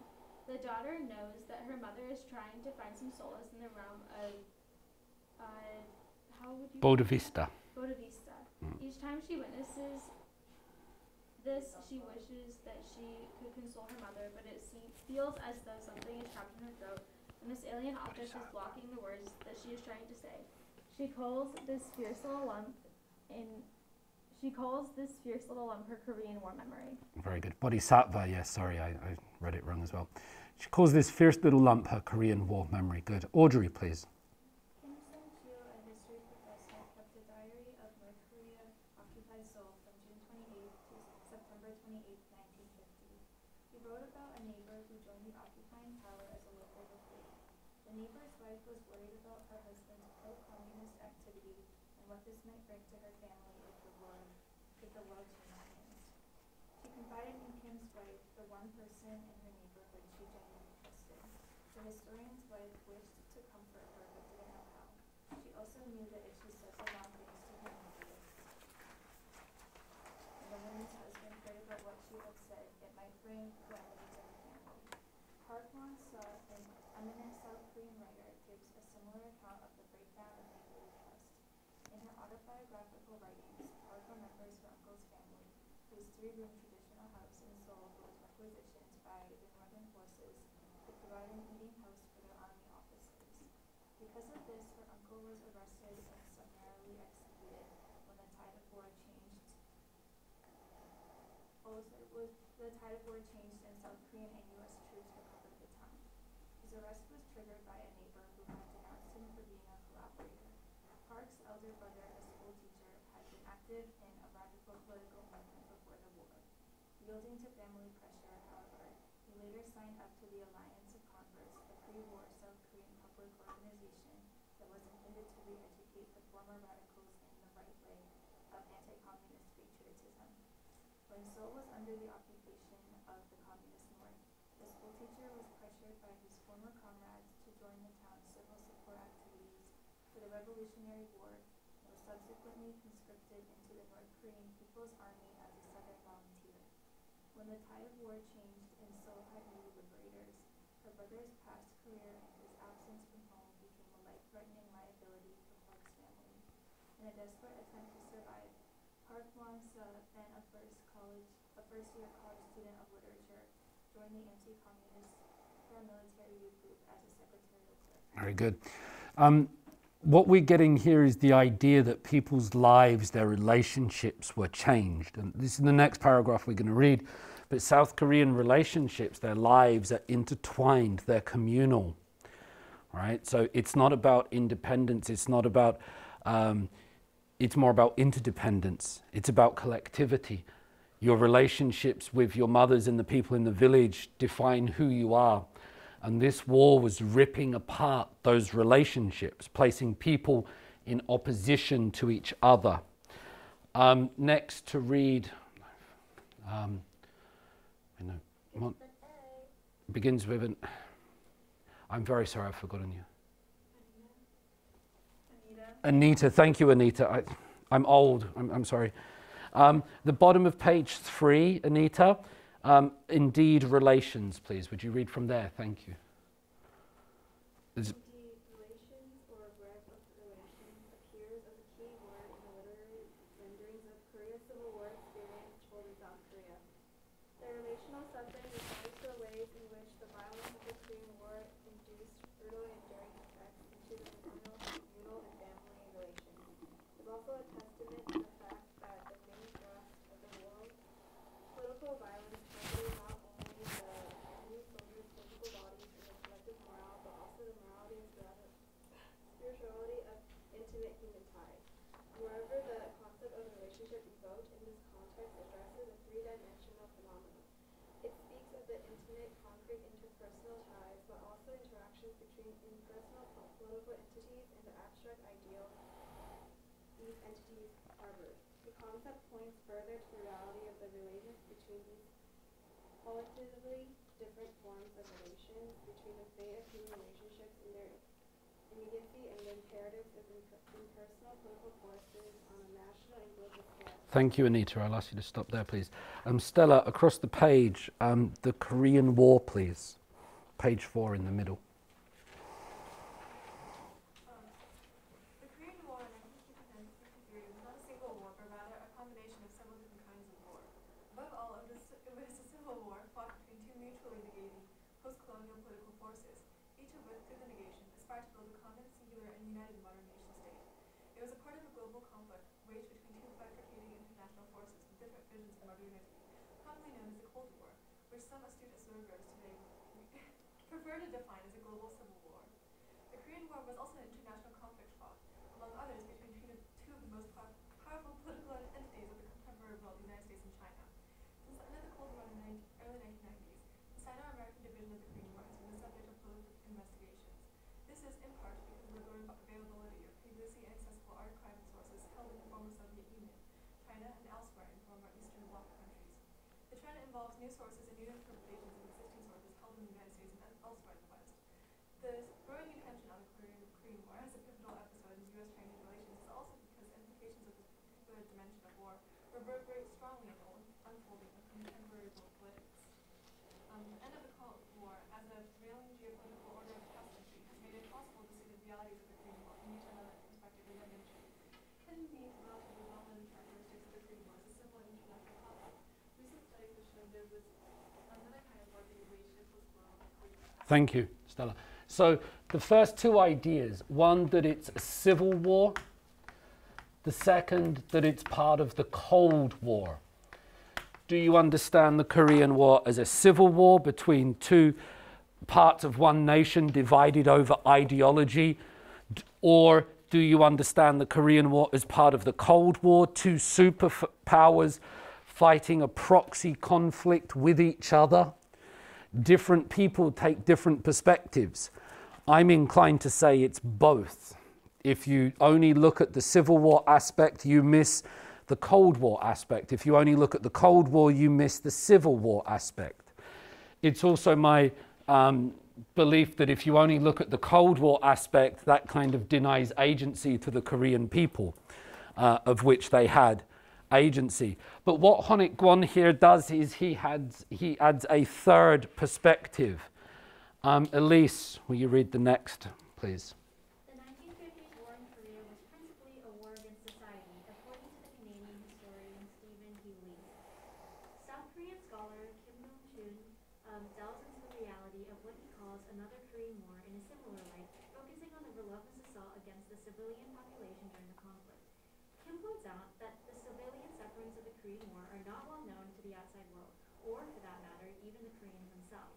The historian Park Chan-sung throws a microscopic gaze on the war's societal reality.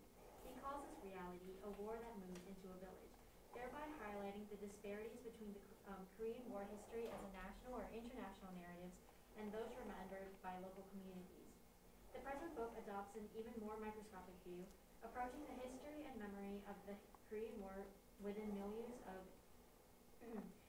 intimate interpersonal relationships. It will do so in part with reference to the idea of societas, in order based on persons and their relations, understood as distinct from civitas, civic and political society based on territory and property. A conceptual contrast that was once central to the anthropology of kinship and politics, see later discussion. Among people to whom the Korean War was a village war, it is often recalled as the era when the heavens suddenly collapsed, or when both the laws of the heavens and the laws of humanity were no longer. These expressions speak of the extremity of the human condition and the intensity of social chaos generated by the politics of exclusive political sovereignty and violent means, which, when pursued by both parties to the war, characterize the Civil War dimension of the Korean War. The allusion to heavenly laws also points to a crisis of morality. How radically a modern civil war can violate our fundamental sense of human goodness and the profound wounds it leaves behind in the normative fabric of interpersonal life. Okay, very good, thank you. So the third thing that Honik-Guan introduces, this is a really messy board, but is the idea of the village war. It's the idea of the village war. It's a war that went into the villages. Now, for example, in the Vietnam War, obviously in Vietnam, they don't call it the Vietnam War. Do you know what they call it in Vietnam? The American War, right? Right? So it depends what perspective you see it from. But this war went through South Korean villages. It went through the places in which people lived. Right? During this war, you have about 2 to 3 million civilians dead. Not forces, not armed forces, not soldiers. 2 to 3 million civilians dead. So Honik-Guan is saying, yes, it can be seen as a civil war. It can be seen as a part of the global Cold War. But it also needs to be understood on the ground level in people's day-to-day experience as a village war, a war that went into the village. And this was exacerbated when you saw that moving image by the war, by the front going up and down across the border so many times. So Seoul changes hands 3 times. Mentions this word, 관계, relations, right? 관계 is relations, links. So society in South Korea or in Korea, Chosun, is built on these relations. These relations with other people, these relations with people in your 동네, your village, your neighborhood. And yet this war tears those relations apart, turns people against each other. It makes your neighbor into your enemy into your neighbor. And this causes great, great disruption to the psychology of the people. So it's a village war. And it's exacerbated by the particular idiosyncratic nature of Korean relations. Tears people apart from each other. Honik-Guan then goes on to mention a little bit later in the chapter that from a Korean perspective, the Cold War is still going on here. The Cold War finishes with the fall of the Berlin Wall, 1990, and David Hasselhoff sings a song in leather pants. But for South Koreans, the Cold War is still going on. Still not finished. Physically, ideationally as well. Ladies, do you have any questions about the Korean War, North Korea, or the period of the early 1950s? I hope that you have some questions, but you're just not asking them because you want to leave and it's Friday. That's great. But I hope I've left you with questions and ideas that you need to explore further. So today we've looked at North Korea in terms of what North Korea is. I've tried to give you multiple perspectives on it because there are. And we've looked a little bit at the Korean War. We didn't go too much into detail because that can be a little bit boring, but as long as you understand, it went back and forward. And if we understand this back and forward with people like Honik-Guan, that tears away the civilians' lives inside. That's it for us today. Have a nice time if you're going to Jeju. Otherwise, I will see you next Monday. Goodbye.